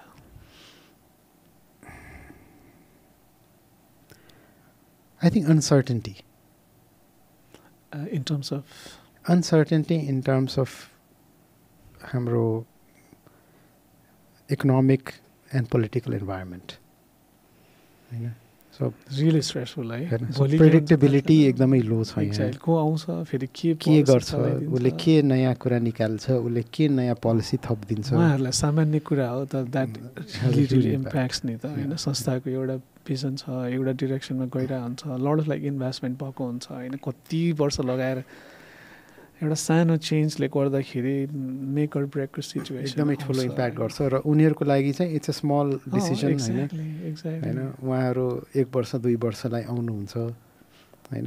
तर यस्तो फैसला अथवा यस्तो काम गरेर जान्छन् जसले चाहिँ हाम्रो लागि चाहिँ ठुलो त्यसले चुनौती ल्याइदिन्छ. एम्पथीको कमी छ जस्तो लाग्छ क्या हाम्रो रेगुलेटर्सहरूमा, जो पावरमा हुन्छन् है. म रेगुलेटर्स मात्रै नै भन्दैन होइन, पावर एज इन पावर त हेर्नुहोस् प्रेससँग पनि छ होइन, रेगुलेटर्सहरूसँग पनि छ नेपालमा होइन. त्यो चाहिँ मलाई नै यस्तो नै कस्तो लाग्छ कि बिकज अब पनि त कुनै त ठाउँमा त छ नि त, उसलाई अरूले त्यसरी नै ट्रिट गर्दाखेरि उसलाई कसरी आफ्नो लाई इम्प्याक्ट पर्छ भन्ने त्यति सेन्सिटिभिटी राख्दै भयो क्या. राइट चिज त गर्नै पर्छ गर्न त, तर इन्टेन्सन चाहिँ होइन त्यति एम्पथेटिक भएर ट्राइङ टु अन्डरस्ट्यान्ड. अनि त्यसपछि नि गर्नै पर्ने भयो त गर्नु परिगयो नि होइन. फेरि लार्जर गुडको लागि गरिरहेछ भने तर त्यो एम्पथी चाहिँ मलाई पनि अब म पनि एकदम हाइली रेगुलेटेड भनौँ न क्षेत्रमा काम गर्ने भएको भएर साँच्चीकै हर्ट हुन्छ कि कतिपय त्यो इन्सेन्सिटिभिटी हुँदा इन्सेन्सिटिभिटी हुँदा र एम्पथी नहुँदाखेरि चाहिँ साँच्चीकै टर्बल लाग्छ कि हर्टै हुन्छ कि साँच्चीकै होइन. अब मलाई सबभन्दा बढी चित्त दुख्ने कुरा चाहिँ नेपालमा जतिसुकै तपाईँ काम गर्नुहोस्, जतिसुकै मेहनत गर्नुहोस्, जतिसुकै तपाईँ कन्ट्रिब्युट गर्नुहोस्, तपाईँलाई एउटा नजरियाले देखिन्छ तपाईँ एउटा प्रफिट मेकिङ व्यापारी हो, प्रफिट मङ्गर होइन, नाफाखोर हो होइन. र तपाईँलाई एक किसिमले तपाईँको इज्जत चाहिँ एकदमै निम्न स्तरको व्यक्ति जस्तो हुन जान्छ एकदमै एकदमै हैन चाहे त्यो तेरो फाइदाको लागि गरे चाहे नेपाल सरकारको सोच होस् चाहे सामान्य जनताको सोच सिभिल सोसाइटी भनौँ त्यसलाई हैन सबैको नजरिया व्यापारीतिर अथवा बिजनेसम्यानतिर अथवा इन्डस्ट्रियलिस्टतिर अथवा अन्टरप्रेन्योरतिर एकदमै तल्लो किसिमको सोच छ हैन र त्यसले चाहिँ एकदमै चित्त दुख्छ एक्ज्याक्टली कस्तो डिप रुटेड छ हैन भन्नुहोस् त अनि मलाई एउटा थ्योरी के मैले सोशल एन्टरप्राइज पनि पढेको एउटा थ्योरी मलाई एकदमै इन्ट्रेस्टिङ लाग्छ मैले पढ्दाखेरि नै त्यो केसै गरे पनि थियो हैन एउटा हुन्छ अरे इन्टेन्ट होइन एउटा हुन्छ इम्प्याक्ट तपाईँको इन्टेन्ट चाहिँ भनौँ न मेरो इन्टेन्ट भनौँ मेरो इन्टेन्ट चाहिँ देशै एकदमै जुरुक्क उठाउने खालको छ होइन तपाईँको मिसन पनि छ एकदम तपाईँ भाषण पनि गर्नुहुन्छ तर गरेको केही छैन होइन कति इम्प्याक्ट गर्यो छैन अर्को हुन्छ इन्टेन्ट त भनेको छैन उसले एक्सप्लिसिटली म डिफ्रेन्स ल्याउँछु इम्प्याक्ट क्रिएट गर्छु चाहिँ भनेको छैन तर उसको इम्प्याक्ट यत्रो ह्युज हुन्छ कि होइन फर इक्जाम्पल तपाईँकै केस भनौँ न तपाईँले मिसनमै नलेख्या नै हुनसक्छ म अपलिफ्ट गर्छु मान्छेहरूलाई एम्पावर गर्छु नलेख्या नै हुनसक्छ होइन तर तपाईँको कामको कारणले त मान्छे त म्यासिभ एम्पावर भएको छ होइन म्यासिभ इम्प्याक्ट त्यो इन्टेन्ट मात्रै त कतिको छ त has that made any difference in the society versus explicitly मैले इम्प्याक्टकै लागि हो भनेर नभनेर पनि उसको आफ्नो कामले गर्दा त कति ठुलो इम्प्याक्ट त भइरहेछ नि होइन त्यसलाई पनि हामीले रेकगनाइज गर्न सक्नुपर्ने हो भन्ने मलाई लाग्छ at the and of the day त एन्ड रिजल्ट चाहिँ इम्पोर्टेन्ट हो नि त मैले के भन्छु र के लेख्छु इम्पोर्टेन्ट होइन नि त होइन र चाहिँ भनौँ न बिजनेस कम्युनिटी भनौँ होइन सरी सो बिजनेस कम्युनिटीले पनि एउटा धेरै महत्त्वपूर्ण भूमिका निर्वाह गरिरहेको छ चाहे त्यो ट्रेडर होस् होइन जसले विदेशबाट कुनै वस्तु आयात गरेर यहाँ परिपूर्ति गरिरहेको छ होइन ती ट्रेडरहरू नभएको भए पेन्डेमिकको बेलामा हामीलाई खानलाई गाह्रो पर्थ्यो किनभने हाम्रो देशको त त्यो सर्भिस नथियो हाम्रो देशको त प्रोडक्सन केही पनि छैन नि होइन अथवा त्यो इन्डस्ट्रियलिस्ट होस् जसले चाहिँ यहाँ कल कारखाना राखेर रोजगारी दिएर यहाँबाट केही सामान उत्पादन गरिरहेको होस् या हामी जस्ता सेवा प्रदायकहरू होस् होइन हाम्रो एउटा मुख्य एउटा एकदमै महत्त्वपूर्ण भूमिका छ नेपालमा एकदम होइन हामी रोजगारी दिन्छौँ संसारभरि नै होइन हामी रोजगारी दिन्छौँ हामी चाहिँ ट्याक्स तिर्छौँ त्यो ट्याक्सले चाहिँ सरकार चल्छ होइन र चाहिँ हामी मध्ये कोही व्यापारी कोही बिजनेस पर्सनले कुनै अनैतिक काम गरेर होइन किन जहिले पनि कुरा त त्यही निस्किन्छ नि व्यापारी भने त अब उसले अनैतिक काम गर्छ ल ठिक छ कोही अनैतिक गर्छ भने त्यो व्यक्तिलाई देखाएर पुरै कम्युनिटीलाई त घृणा गर्नु भयो एक्ज्याक्टली त्यस्तो त जेमा छ नि होइन सबै राम्रो जेमा सेक्टरहरू छ र होइन बरु त्यो व्यक्तिलाई तपाईँ सजाय दिनुहोस् न तपाईँ नेपाल सरकारले चाहिँ आफ्नो भनौँ न लहरू इम्प्लिमेन्ट गर्ने जुन निगरानी गर्ने त्यो संयन्त्रलाई मजबुत पार्नुहोस् न त्यसकै लागि त गभर्मेन्ट छ नि त्यसलाई त्यो ट्याक्स छली गर्ने कुनै बाटो छ भने त्यसलाई बन्द गर्नुहोस् न absolutely there to you are that's your job that's why you are getting paid exactly होइन है तपाईँ बाटो चाहिँ राम्ररी तपाईँ भनौँ न मोनिटर गर्नुहुन्न र त्यो लुप होलको कसैले फाइदा उठाउँछ भने त्यो गल्ती त्यो मान्छेको मात्र होइन तपाईँको पनि त गल्ती हो त्यो एब्सोल्युटली तपाईँले आफ्नो घरमा चाहिँ छोरालाई सपोज मोबाइल फोन दिनुभएको छ र तपाईँ छोरालाई मोनिटर गर्नुहुन्न र उसले त्यो मोबाइलबाट कुनै गैर कानुनी काम गरेछ भने त तपाईँ पनि इक्वली रिस्पोन्सिबल हुनु हो नि that's your job as a parent so कसैले कुनै गलत काम गर्छ भने तपाईँले त्यो गलत काम कसरी हुन दिनुभयो त्यो त तपाईँको पनि त नैतिक त्यहाँ जिम्मेवारी आउँछ नि होइन तर धेरै सजिलो छ सरकारलाई भन्नलाई कि यो त बिजनेस कम्युनिटीको बदमास हो यिनीहरूले त जहाँबाट पनि कर छल्ने पैसा कमाउने बाटो खोजिहाल्छ त्यो बाटो बन्द गर्ने जिम्मेवारी कसको हो त त्यो त तपाईँको हो नि एकदम एक्ज्याक्टली तर अब अनफर्चुनेटली अब मेरो आफ्नो बुझाइमा पनि होइन सबैले भोगेकै कुरा हो नयाँ कुरा केही पनि होइन एउटा फन्डामेन्टली नै हाम्रो भ्यालु सिस्टममै अहिले चाहिँ एरोड भएको जस्तो लाग्छ कि I blame on you, you blame on me होइन। अनि यो ल अहिले तपाईँले पिएमलाई नै गएर सोध्नु भने उहाँले पनि होइन सल्लाह नै दिइरहनु भएको हुन्छ, कम्प्लेन नै गरिरहनु भएको हुन्छ नि होइन। खास भन्यो भने तपाईँको रोल तपाईँले गर्ने हो, मैले मेरो रोल गर्ने हो होइन, अरू त केही गर्न सकिँदैन नि त। तर जब जब कमजोरी हुन्छ अदर साइडमा मात्र देख्ने जुन छ नि प्रवृत्ति होइन, अघि तपाईँले भन्नुभयो स्पेसली गभर्मेन्ट जोसँग सबसे ठुलो अथोरिटी छ नि त होइन। मैले पढेकै पब्लिक पोलिसी कि how should government function, what is the role and all भने। अनि त्यो सुन्दाखेरि चाहिँ दिक्क किन लाग्छ भने यार यु प्ले योर रोल होइन। अनि त्यसपछि पो हुन्छ त त्यो सबै फङ्सन गर्नलाई, सबै संयन्त्र एक ठाउँमा हुनु, शरीरको फङ्सन गर्नलाई एउटाले नगरिदिएपछि त अर्कोले हुन्छ र? हुँदैन नि। आँखाले हेर्दैन भने नि काम छैन, नाकले सुक्दैन भने नि पक्कै काम छैन होला होइन, हार्टले फङ्सन गरेन। अनि त्यो टोटल पर्फर्मेन्स आउनुको लागि फङ्सन गर्नलाई सबै कोअर्डिनेटेड ढङ्गमा काम गर्ने नै हो कि, एज सिम्पल एज द्याट।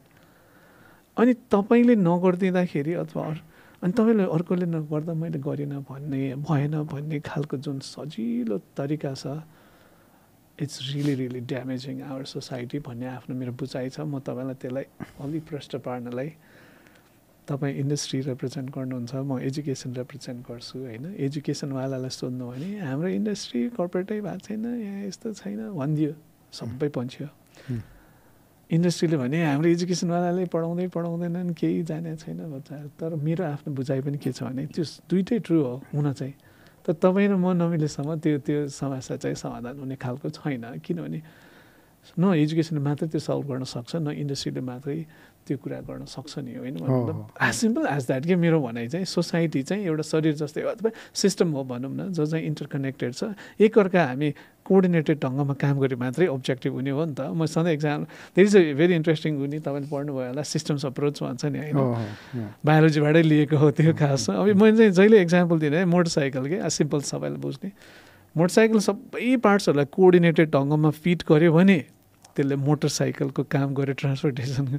त्यही सामानहरू तपाईँले झिकेर राखिदियो भने त त्यसले त it doesn't have any value नि त होइन, त्यो स्क्रैप भयो नि त। अब सोसाइटी त्यही होइन र भन्नुहोस् त, त्यही सिस्टम हो। गभर्मेन्टको आफ्नो रोल छ, बिजनेस कम्युनिटीको आफ्नो रोल होला, I mean as a company भनौँ न, एकछिनलाई कम्युनिटी पनि नभनौँ, त्यसको रोल होला, शिक्षाको एउटा रोल होला होइन, सिभिल सोसाइटीको अर्को रोल होला, पोलिटिक्सको एउटा रोल होला। त्यति मात्रै बुझिदिँदाखेरि चाहिँ हुन्छ कि भन्ने मलाई चाहिँ as simple as that it's a common sense होइन। त्यो अलिकति हामी कहाँ कमजोरी देख्छु क्या सर, जता पनि तपाईँले डिस्कस गर्दाखेरि आफ्नो इन्ट्रोस्पेक्सन एकदम कम देखिन्छ नि। त्यही भएर मैले अहिले रिफ्लेक्सन र फिडब्याकको मैले कुरा गरेँ। अर्कामा समस्या देख्न यति सजिलो रहेछ होइन, तर आफ्नो पनि त होला नि त कमजोरी। मैले गर्ने ठाउँमा चाहिँ के सुधार गर्न सक्छु सो द्याट अगाडि बढ्न सकिन्छ, मेरो कन्ट्रोलमा भएको भन्नेमा चाहिँ अलिक कमै फोकस देख्छु क्या मैले। अब नेपालमा चाहिँ अरू देशमा पनि होला, तर नेपालमा हेर्दाखेरि सबैजना एक किसिमले फ्रस्ट्रेटेड छन् होइन, अनफर्चुनेटली होइन। अनि त्यो फ्रस्ट्रेसनमा आफ्नो समस्या आफ्नो कमी कमजोरी चाहिँ देखिँदैन। त्यही त एक्ज्याक्टली होइन, त्यसमा चाहिँ अर्काको कमी कमजोरी बढी देखिन्छ एक्ज्याक्टली होइन। अनि त्यसैको बारेमा कुरा गर्ने हो, किन यस्तो सिचुएसन छ, किनभने उसले यस्तो गरेन होइन, किन समस्या छ, किनभने उसले गरेन होइन। तर मैले के गरिनँ अथवा मैले के गर्न सकिनँ त्यसमा चाहिँ अथवा के गर्न सक्थेँ त्यो त्यसमा चाहिँ अलिक कमै मिडियामा कुरा गऱ्यो भने उहाँहरू एकदमै ठिक, अर्कोहरूले गर्दा सबै बिग्रियो होइन। सरकारले पनि त्यही भन्छ, उसले गर्यो, कहिले चीन भनिदिन्छ, कहिले भारत भनिदिन्छ, कहिले चाहिँ बिजनेस कम्युनिटी भनिदिन्छ, कहिले के भनिदिन्छ होइन। त्यसमै अब अलिकति फेरि कनेक्ट गरौँ यो लिडरसिपको पोइन्ट अफ भ्यूबाट हेर्ने। Again leadership not as political leaders मात्रै, एज एन इन्डिभिजुअल अथवा लिडर अर्गनाइजेसनको होइन, फ्यामिलीको।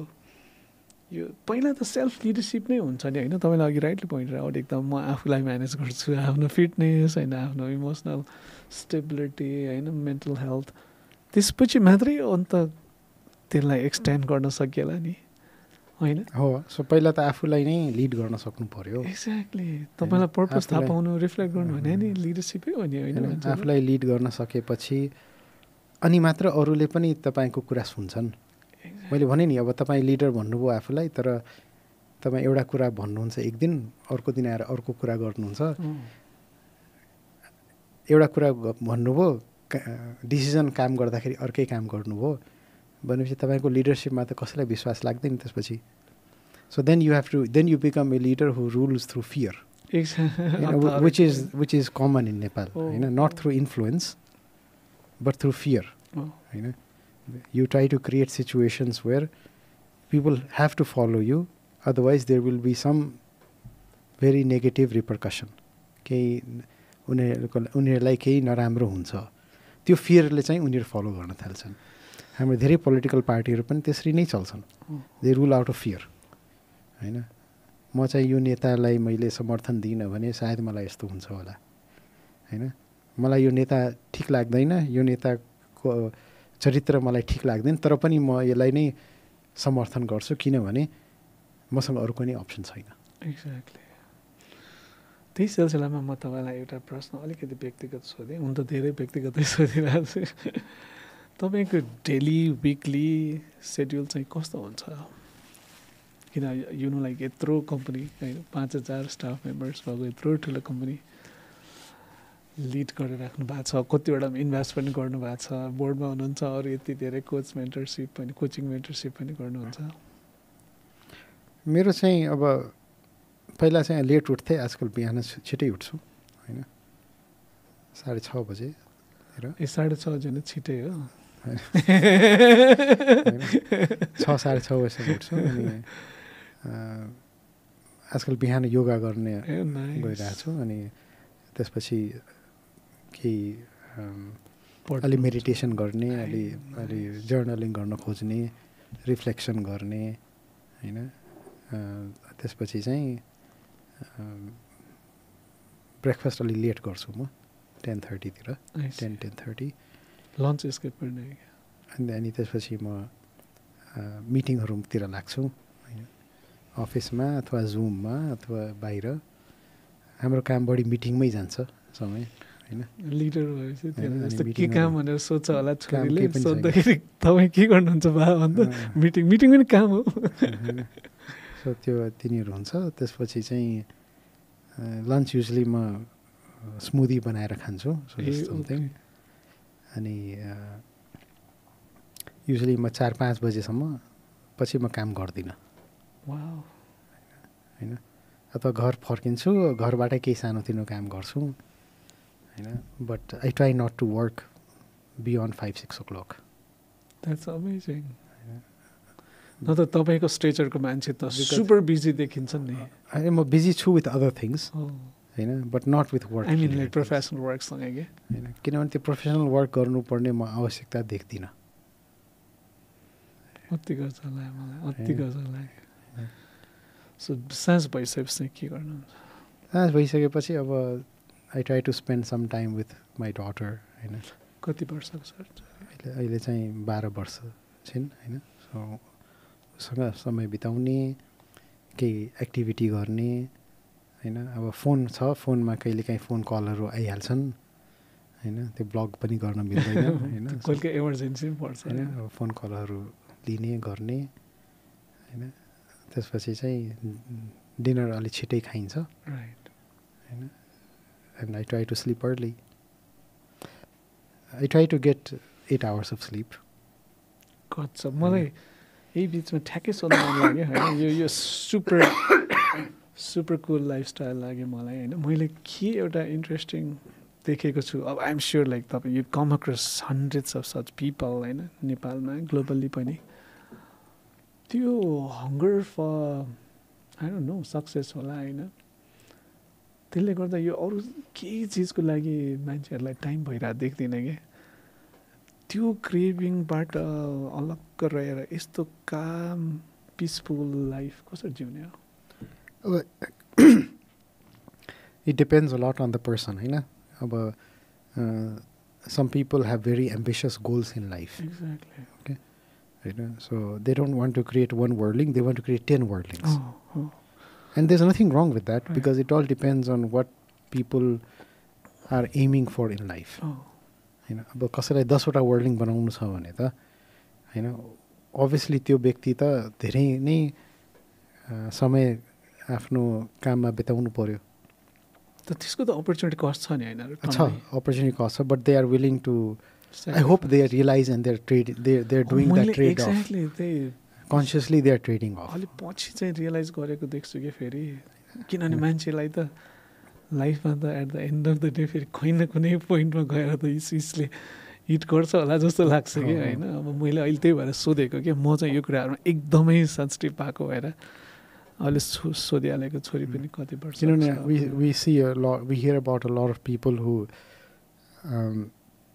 compromise their family life and everything for their work and they're driven by maybe some very important purpose. Right. You know, let's take an example of a politician. You know, maybe purpose. छ होला नि अब मलाई प्रधानमन्त्री बन्नु छ मलाई देशलाई सुधार्नु छ हैन देशलाई सुधार्नु मलाई मेहनत गरेर पुग्नु छ त्यहाँसम्म अब त्यो त्यहाँसम्म पुग्नलाई त धेरै मेहनत गर्नु पर्यो हैन धेरै कामहरू गर्नु पर्यो राइट र त्यो सिलसिलामा चाहिँ फ्यामिली लाइफ पर्सनल हेल्थ सबै कम्प्रोमाइज हुन्छन् हैन so it all depends on the person and what there एस्पिरेसन्स are for life. Right. यसैमा सोध्न मन लाग्यो अर्को फलोअप क्वेसन चाहिँ yo what is a fulfilling life for you If I am able to do the things I want to do, you know, and I don't have to, and I have the time for it, I have the freedom for it, I have the money for it, then I feel like I'm fulfilled. Do you feel fulfilled now? Yeah, I feel fulfilled.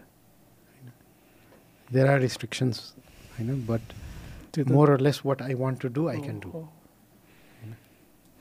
अब चाहिँ केले drive गर्छ त त्यही उसले भने जस्तै हो लाइफ इज कन्सटेन्ट गइराख्यो भने झन् सबसे फुलफिलिङ भन्छ नि होइन स्पिरिचुअल ल्याङ्ग्वेजमा त त्यो सेटिस्फ्याक्सन अथवा ह्याप्पिनेसको कर्भ चाहिँ यस्तो स्ट्रेट भयो nothing you are not affected by anything So, I mean, ideal, of course, more or less towards that direction. So, मैले अघि भने जस्तै हैन I have certain things I want to do, हैन, but nothing in terms of driving material success. Oh, nothing in terms of having new selfish agenda, entrepreneurial success. त्यस्तो छैन हैन because I think it's already done. That aspect of life is already बनाउन एक किसिमले टिक गरे हुन्छ त्यसलाई. There are many other aspects that I need to still tick. Right. You know, so I need to work on those aspects. आफ्नै पनि self इम्प्रुभमेन्टमा धेरै कामहरू छन् होइन आफ्नै स्पिरिचुअल इम्प्रुभमेन्टमा धेरै कामहरू छन् होइन सो तिनीहरूमा फोकस गर्नु पर्यो सेटिस्फाइड हुँदै पनि अब नेपालमा अलिकति बुझाएको थाहा छैन त्यसमा त्यो दुईवटा चिज सँगै जान्छ कि जाँदैन भन्ने धेरै क्वेसन आयो भएर मैले यो सोधिरह you satisfied but then you're also working towards a goal त्यो पोसिबल छ सेटिस्फाइड भए सकिगयो नि भन्ने धेरैलाई भन्छ कि होइन if you're happy with what you have already have then what you work for it's just like हुन्छ नि the and of the game अब if you don't work for something then you also get bored नि right so if you working for something doesn't mean you are working again to create a new business or do something that is going to add to your material success. Right. There could be many other things, right? You know, that will give you fulfillment and which will keep you motivated. You know? So, त्यो कुराहरुमा चाहिँ ध्यान दिनुपर्ने हुन्छ. यो inner लाइफमा तपाईलाई inspire गर्ने few people, single person अथवा छँदै छैन केही छ त्यस्तो. Do you want to recall and maybe like recognize पनि अब मैले चाहिँ मेरो लाइफमा अहिलेसम्म पनि मेरो इन्डस्ट्री पनि हेरौँ एक किसिमले हेर्दाखेरि I would like to say Bill Gates हैन माइक्रोसफ्टको founder I find him very inspiring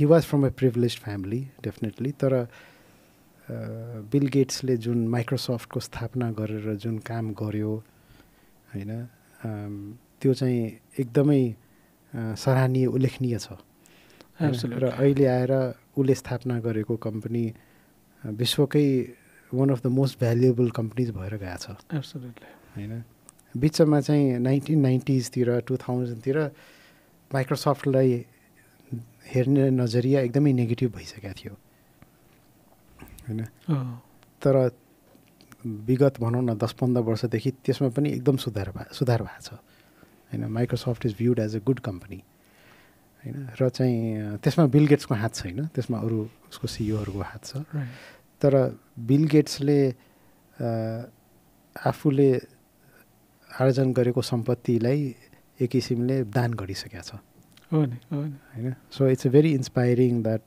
somebody who becomes one of the wealthiest people in the world chooses to use that wealth for the world. Exactly. Amazing. It's amazing story. होइन र अहिले पनि ऊ त्यसैमा लागि परेको छ होइन really driven. Really driven. होइन so sanitation होस् भ्याक्सिनेसन होस् होइन पब्लिक हेल्थको एरियामा चाहिँ I think his impact is bigger than many governments Exactly. I totally understand and acknowledge. So I find that very inspiring. Right.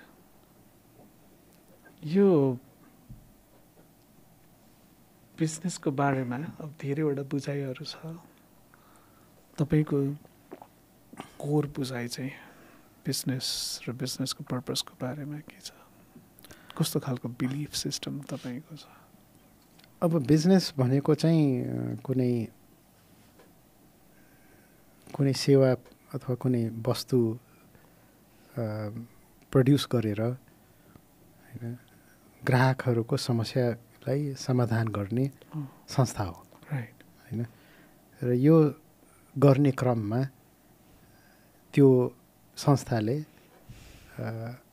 केही प्रफिट कमाउन सक्नुपर्छ होइन कम्पनी भनेको फर प्रफिट संस्था हुन्छ किनभने उसले त्यो प्रफिट कमाउन सकेन भने उसले चाहिँ आफ्नो सेवाको गुणस्तर बढाउन सक्दैन अथवा प्रड्युस गरेको सामानको गुणस्तर बढाउन सक्दैन कन्टिन्युसली उसले रिसर्च गर्न सक्दैन डेभलपमेन्ट गर्न सक्दैन र लगानीकर्तालाई कुनै प्रतिफल दिन सक्दैन होइन सो त्यो प्रफिट भन्ने कुरा एकदमै इम्पोर्टेन्ट कुरा हो होइन तर प्रफिट सुड बी ऱ्यासनल होइन it should be normal profit which is consider 10%.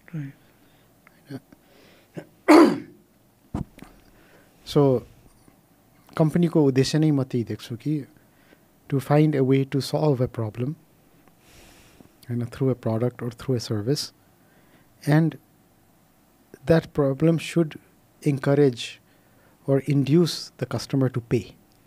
Right.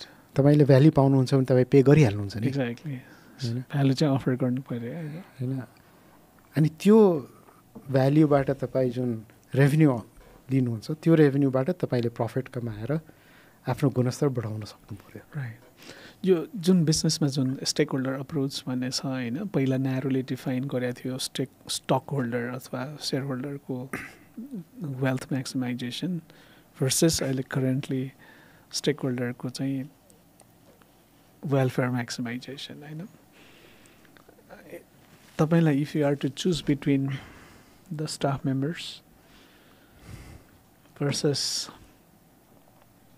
Share holders कुन चाहिँलाई टप आई मिन फर्स्ट अहिलेसम्म चाहिँ अब मैले भने अघि कम्पनीमा हाम्रो प्रमोटरहरूकै अहिले म्याक्सिमम सेयर होल्डिङ छ होइन र हामी चाहिँ त्यसैले चाहिँ हामी प्रफिट मोटिभेटेड अहिलेसम्म छैनौँ होइन सो हामी स्टाफतिर र ग्राहकतिर बढी आकर्षित छौँ होइन तर अब आउने दिनहरूमा चाहिँ कम्पनीलाई हामीले पब्लिक लग्यौँ भने होइन त्यो मेन्टालिटी फेरिन्छ किनभने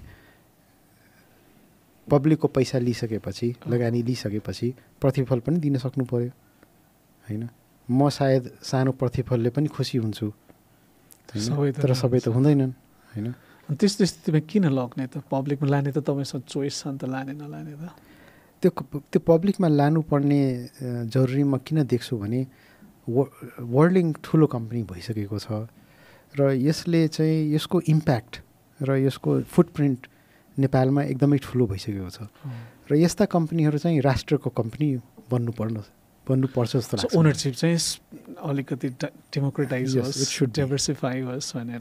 it is not वर्ल्डलिङ्क, is not Dilip Agarwals company, it should be Nepali जनताज company is my thinking. यो एन्टायर लाइक तपाईँको जर्नीमा अनि अब भनौँ न हामी तपाईँको अगाडि पनि हेर्दै हुनुहुन्छ, तपाईँलाई सबसे डर चाहिँ के को लाग्छ? पर्सनल भयो नि हुन्छ तपाईँलाई के भन्छ अरू इन्सेक्युरिटिजहरू चाहिँ के छ तपाईँको? मलाई खासै त्यस्तो केही डर लाग्दैन, केही पनि छैन, केही पनि छैन होइन। फियरलेसली किन लाग्दैन भने एगेन म यो भन्दिनँ कि समस्याहरू आउँदैनन्, समस्याहरू त आइहाल्छन्, बट आई डोन्ट थिङ्क त्यस्तो समस्या आउँछ कि हामी धाराशायी नै हुन्छौँ अथवा हामी त्यो समस्याबाट उठ्नै सक्दैनौँ होइन। त्यस्तो समस्या आउने चाहिँ म कुनै सम्भावना देख्दिनँ होइन। अब प्रलय नै आयो भने होइन, अब त्यो फेरि कोभिडै आयो भने त्यो त सबैलाई असर पार्ने कुरा हो होइन। तर वर्ल्डलिङ्कलाई नै स्पेसिफिकली अथवा मलाई व्यक्तिगत रूपमा त्यस्तो कुनै ठुलो समस्या चुनौती आउने सम्भावना म देख्दिनँ। अलिकति फनी जस्तो नि क्वेसन सोधौँ, तपाईँलाई कसैले गन पोइन्टमा राखेर जम्मा एउटा चिज मात्र दिन्छु अरू सब खोज्छु भने त्यो के होला? फ्यामिली बाहेकै, फ्यामिली चाहिँ एउटा कुरा दिन्छु भने कस्तो? जम्मा एउटा कुरा यु क्यान रिटेन, बाँकी सब चिज खोज्छु। त्यो एब्स्ट्र्याक्ट कुरा नै हुनसक्छ होइन, त्यो टेन्जिबल कुरा नै हुनसक्छ, फ्यामिली बाहेक। धेरैले चाहिँ फ्यामिली भन्नु हुँदो रहेछ अनि मैले क्वेसन अलिकति पहिले रेस्ट्रिक्सन राखिहालेँ, फ्यामिलीलाई त कम्प्रोमाइज गर्ने कुरा भएन। What is so dear to you भन्ने खासमा चाहिँ होइन, I can give up everything होइन फर द्याट ट्रेड अफ गर्न सक्छु भनेर। आई थिङ्क मेरो integrity, I don't want to give it up. Great होइन, अब यति वर्ष भइसक्यो होइन होइन, एउटा इन्टेग्रिटीकै बलमा म यहाँसम्म पुग्या हो होइन। अब त्यो integrity I don't want to loose it. Bhopal अब ह्याभिङ वर्कड भनौँ न यो बिजनेस इन्भाइरोमेन्टमा, नेपालको business इन्भाइरोमेन्टमा first last so many years, अहिलेको नेपालको बिजनेस इन्भाइरोमेन्टलाई चाहिँ कसरी एनालाइज गर्नुहुन्छ? अहिले चाहिँ अलिक चुनौतीपूर्वक हुन पुगेको छ होइन, किनभने जुन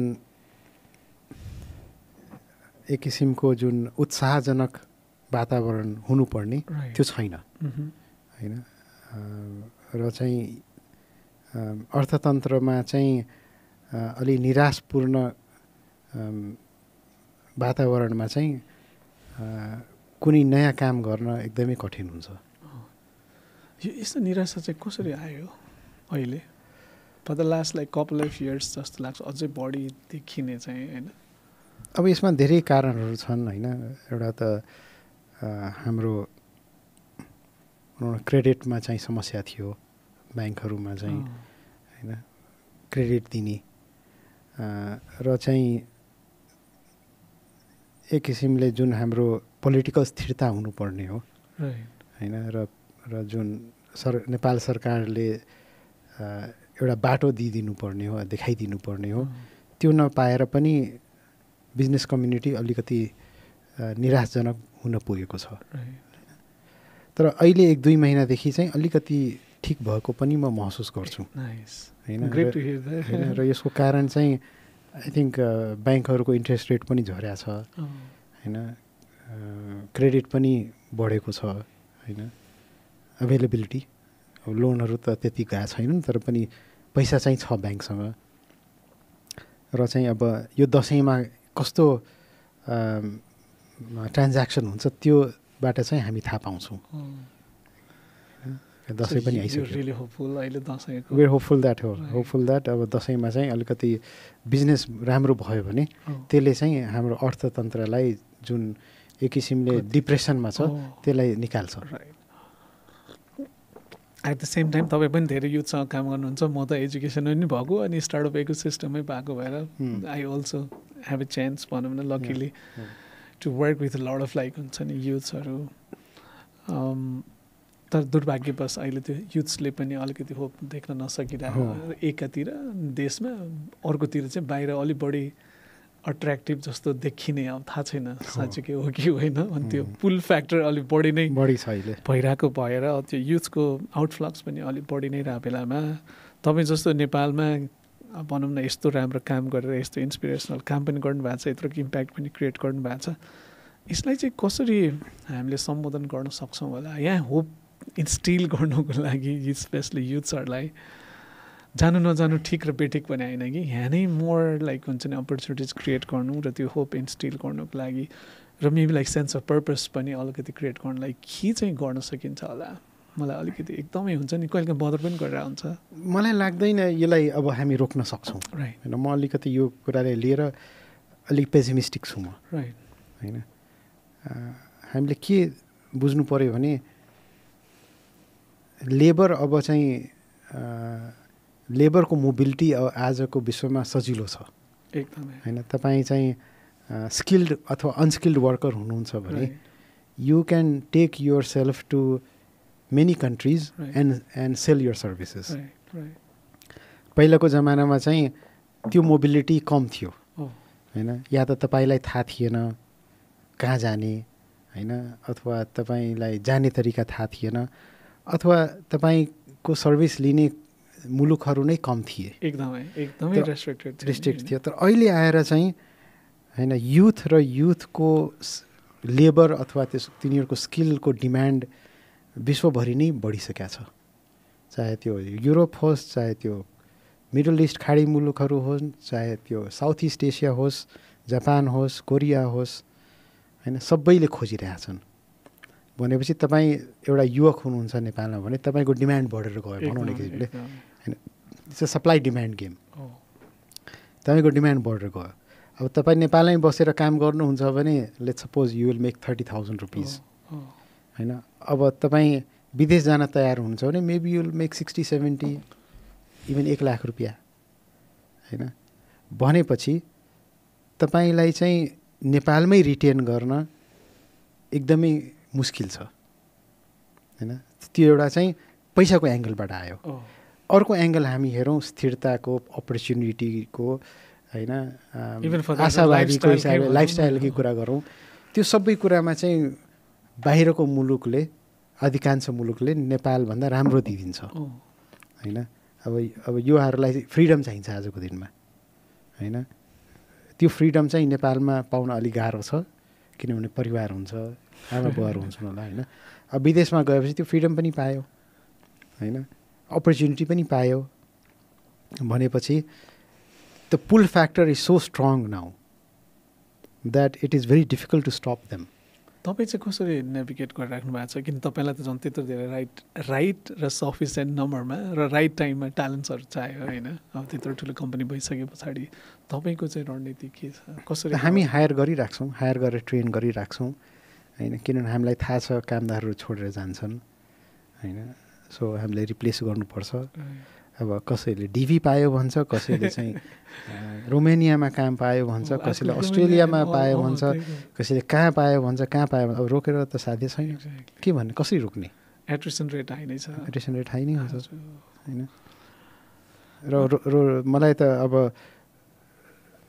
उनीहरूलाई रोक्दाखेरि मलाई त त्यो अमानवीय जस्तो लाग्छ how can I tell that person not to go absolutely किन एकातिर हामी we are talking about empowering them अनि फेरि उसको चोइसलाई हामीले कसरी गर्न नि मिलेन होइन सो यस्तो बेलामा आई मिन यस्तो बेलामा भन्दा पनि यो अहिलेको भनौँ न युथ्सहरू जोसँग ग्लोबल एक्सपोजर पनि भयो इन्फर्मेसनको एक्सेस थ्याङ्क्स टु तपाईँकै इन्टरनेट होइन and they know everything and they have the dreams होइन त्यो सपना पनि देख्न पाइयो नि त ठुलोसम्म राइट रङतिर नजाउँ होइन वाट इज राइट रङ त्यो इन्डिभिजुअलको चोइसको कुरा होला अब कतिको इन्फर्म चोइस गरे हो भन्ने कुरा आफ्नो ठाउँमा होला सो तपाईँले अहिलेको युथ्सलाई अफकोर्स टाइम ह्याज चेन्ज होइन अब हाम्रो टाइम र अहिलेको टाइम इन्फर्मेसनको एज नलेजको एज होइन टेक्नोलोजीको एजमा अहिलेको युथ्सहरूलाई चाहिँ कसरी हेर्नु भएको छ तपाईँले मलाई लाग्छ अहिलेको युथहरू एकदमै स्मार्ट छन्, अवेर छन्, इन्फर्मड छन् होइन।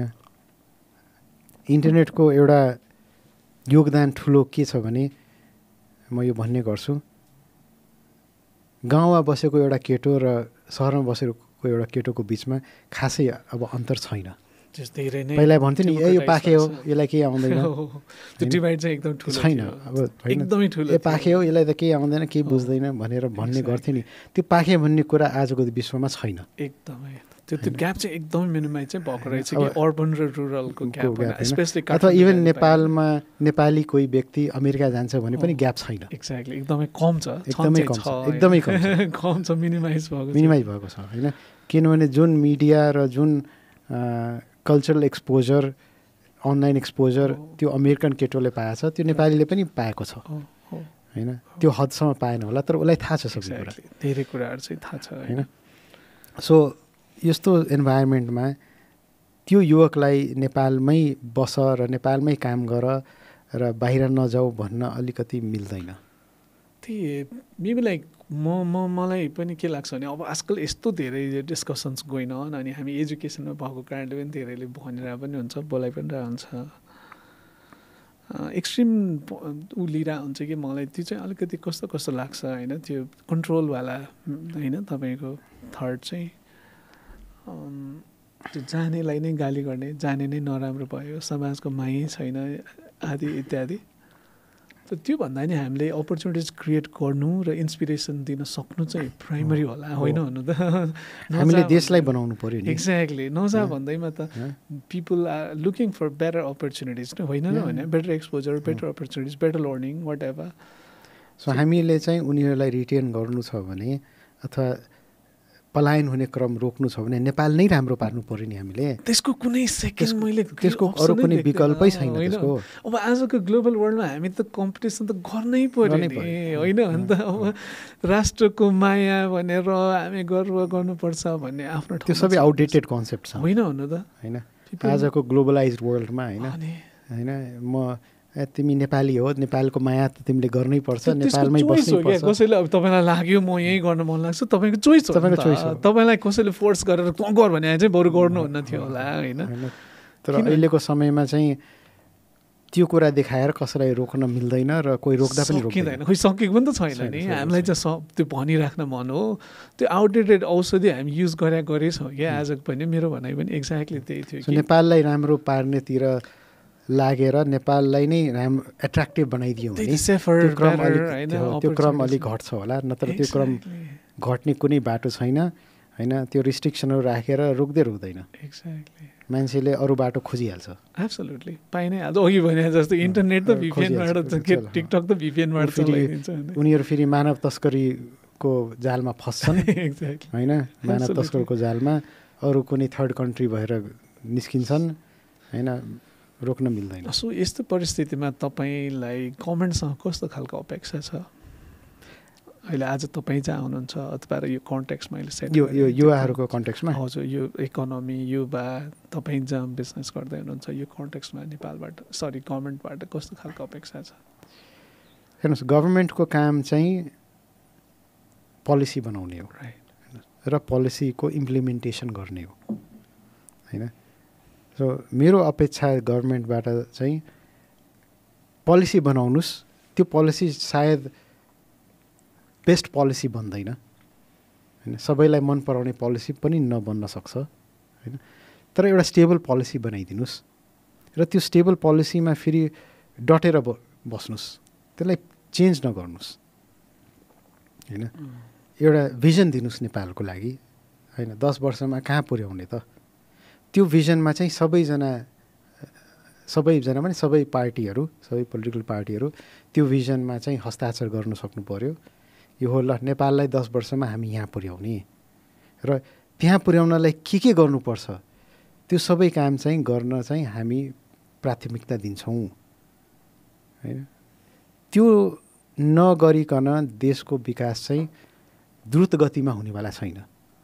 अहिले पनि हाम्रो देश विकास गरिरहेछ होइन, तर स्नेलको पेसमा होइन, चिप्ले किरा भन्छ क्यारे होइन। सो त्यो पेसमा गरेर हामी कसरी अगाडि पुग्ने होइन भारत र चीन मोटरसाइकल र गाडी चलाएरको गतिमा अगाडि बढिरहेछन् हामी चाहिँ त्यो किडाको गतिमा अगाडि बढेर कहिले हामी विकसित मुलुक बन्ने फेरि world is getting more and more competitive more competitive expectations are rising अनि हामी हिजोको पेसमै भन्दा पनि स्लोवर पेसमा जाने गर्दाखेरि त हामी त अगाडि बढ्न त गाह्रै हुन्छ नि अनि युवाहरू चाहिँ यो कुरालाई एकदमै ध्यानपूर्वक देखिरहेछ निहालिरहेछ एकदमै त्यही भएर त अब होइन कति धेरै ठाउँमा उनीहरू भन्छन् ए नेपालमा अपर्च्युनिटी छैन नेपालमा यस्तो छ नेपालमा यस्तो छ अनि बाहिर घुमेर आउँछन् बाहिरका साथीहरूले video पठाइदिन्छन् and then they want that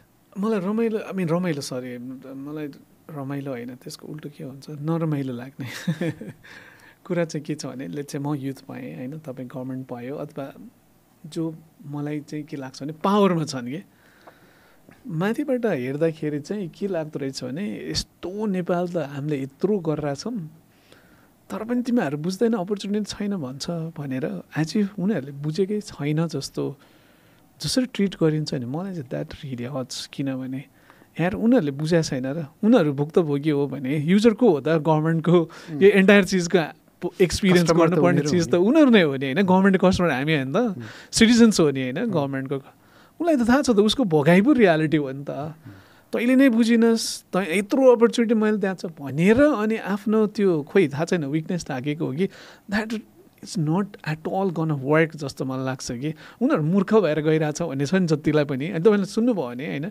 ठुलो पोजिसन्समा भएको ब्युरोक्राट्स अनि त्यसपछि यो प्लानर्स अनि यो गर्ने चाहिँ नेपालमा के छैन यत्रो अपर्च्युनिटी छ भनेर तपाईँ जस्तोको दिलीपजीकै छोराछोरी विदेशमा छ एक्ज्याक्टली दिलीपजीले यत्रो गर्नुभयो त यहीँ भनेर फेरि तपाईँको एक्जाम्पल दिन्छ मेरो विचारमा everybody has gone through this experience and I am sure like उनीहरूले के गरेर फिल गरेर है त भने होला भन्ने भएर हामीले उनीहरूको कुरा चाहिँ सुन्नुपर्ने हो कि प्राइमरली के चाहिराखेको छ त त्यही भएर कति ठाउँमा बर्स्ट आउट भइरहेछ नि त उनीहरूको फ्रस्ट्रेसन्स होइन चाहे देशमा होस् चाहे विदेशमा होस् आई थिङ्क लाइक त्यो चाहिँ हाई टाइम हामीले रेस्पोन्ड गर्नुपर्छ जस्तो लाग्छ क्विकली तपाईँले अहिले गभर्मेन्टले कस्तो खालको पोलिसी डिरेक्सन त्यस्तो कुनै छ इकोनोमीलाई अगाडि बढाउनलाई गर्नुपर्ने मेरो एउटा विश्वास के छ भने I want to look at competitive advantages होइन नेपालको कम्पिटेटिभ एडभान्टेज के हो त होइन हामीले त्यही कम्पिटेटिभ एडभान्टेजमा खेल्न सक्नुपर्छ सो मैले देख्दाखेरि नेपालको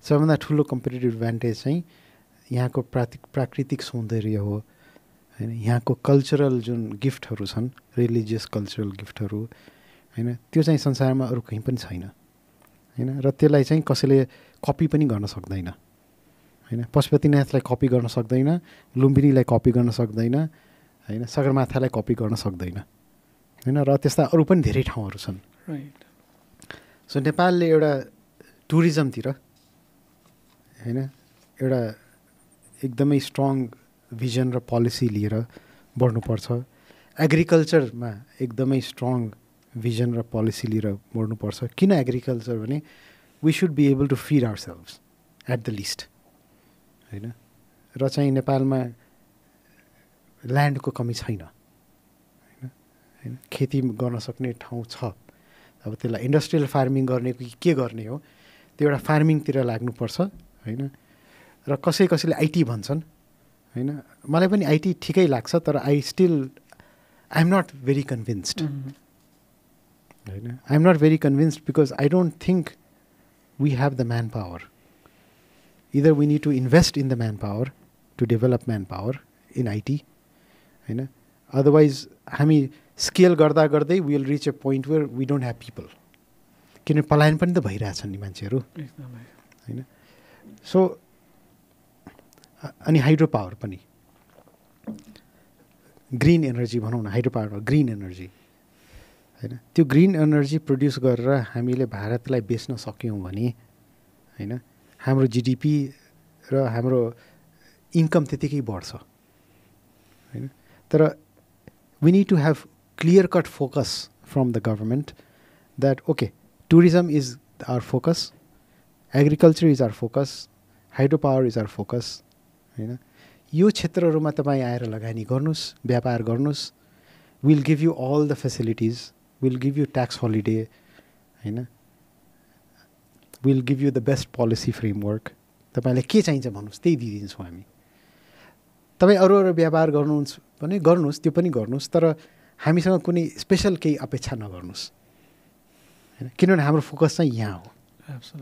प्रायोरिटी सेक्टर चाहिँ यो हो होइन, र यो प्रायोरिटी सेक्टरमा चाहिँ हामी यो गर्नेवाला छौँ होइन, यसरी हामी अगाडि बढ्नेवाला छौँ होइन, गरेर चाहिँ एउटा भिजन र एउटा राम्रो प्लान लिएर हामी अगाडि बढ्यो भने नेपाललाई परिवर्तन गर्न 5 देखि 7 वर्ष लाग्छ।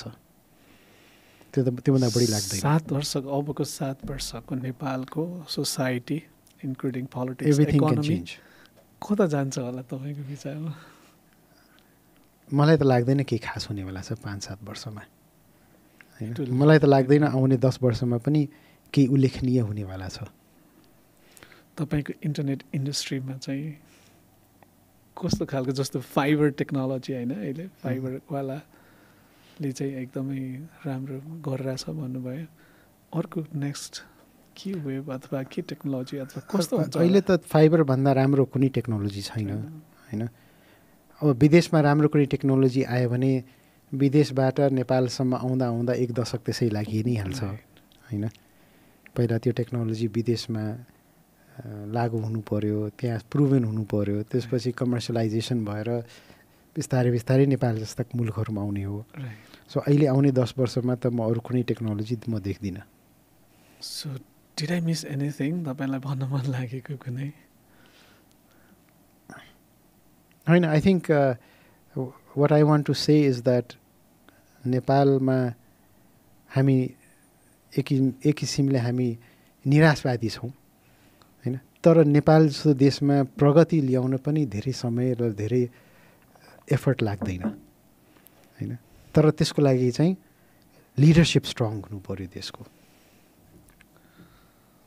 That's I think is the message. अन्तमा do you have any specific message to the youths जो करियरको लागि भनौँ न अस्पायर गरिराखेका छन्? म उहाँहरूलाई के भन्छु भने तपाईँहरूलाई विदेश जानु छ भने पनि जानुहोस्, केही समस्या छैन, तर नेपालको माया नबिर्सिनुहोस् होइन। मनमा जहिले पनि एउटा सोच राख्नुहोस् कि नेपालमा पनि केही गर्छु, सायद आउने 2 वर्षमा होइन, 5 वर्षमा होइन, त्यसपछि होइन नेपालमा पनि केही गर्छु। तपाईँले कुनै सिक्नुभयो भने, कुनै बिजनेस बाहिर बनाउनु भयो भने त्यो बिजनेसको एउटा अङ्ग नेपालमा पनि स्थापना गर्छु होइन। कुनै आइटी व्यवसाय बाहिर खोल्नुभयो भने अथवा आइटी कम्पनीमा काम गर्नुभयो भने नेपालमा पनि त्यसको कुनै कार्यालय स्थापना गर्छु अथवा नेपालमा पनि त्यसको केही काम गराउँछु होइन। त्यो सोच चाहिँ कहिले पनि नछोड्नु होला, त्यति मात्रै भन्न चाहन्छु म। ग्रेट। कस्तो नै मजा आयो साँच्चीकै। मैले लामो समयदेखि तपाईँ र मेरो चिन्जानी, अनि म एकदमै तपाईँको कामहरूबाट तपाईँको बिहेभियर जुन सिम्पल हम्बल अनि त्यही इन्टेग्रिटीको कुरा गर्नुभयो, एकदम इन्सपायर हुन्थेँ। हामी पनि त सधैँ इन्सपिरेसन कसैबाट ड्र त गरिराख्नु पऱ्यो होइन। अब डिफिकल्ट टाइम्सहरूमा पनि टु पर्सेभर होइन, त्यो र लामो समयदेखि कुरा गर्ने पनि थियो, तपाईँको कहिले टाइम नमिल्ने यस्तै भइरहेको थियो।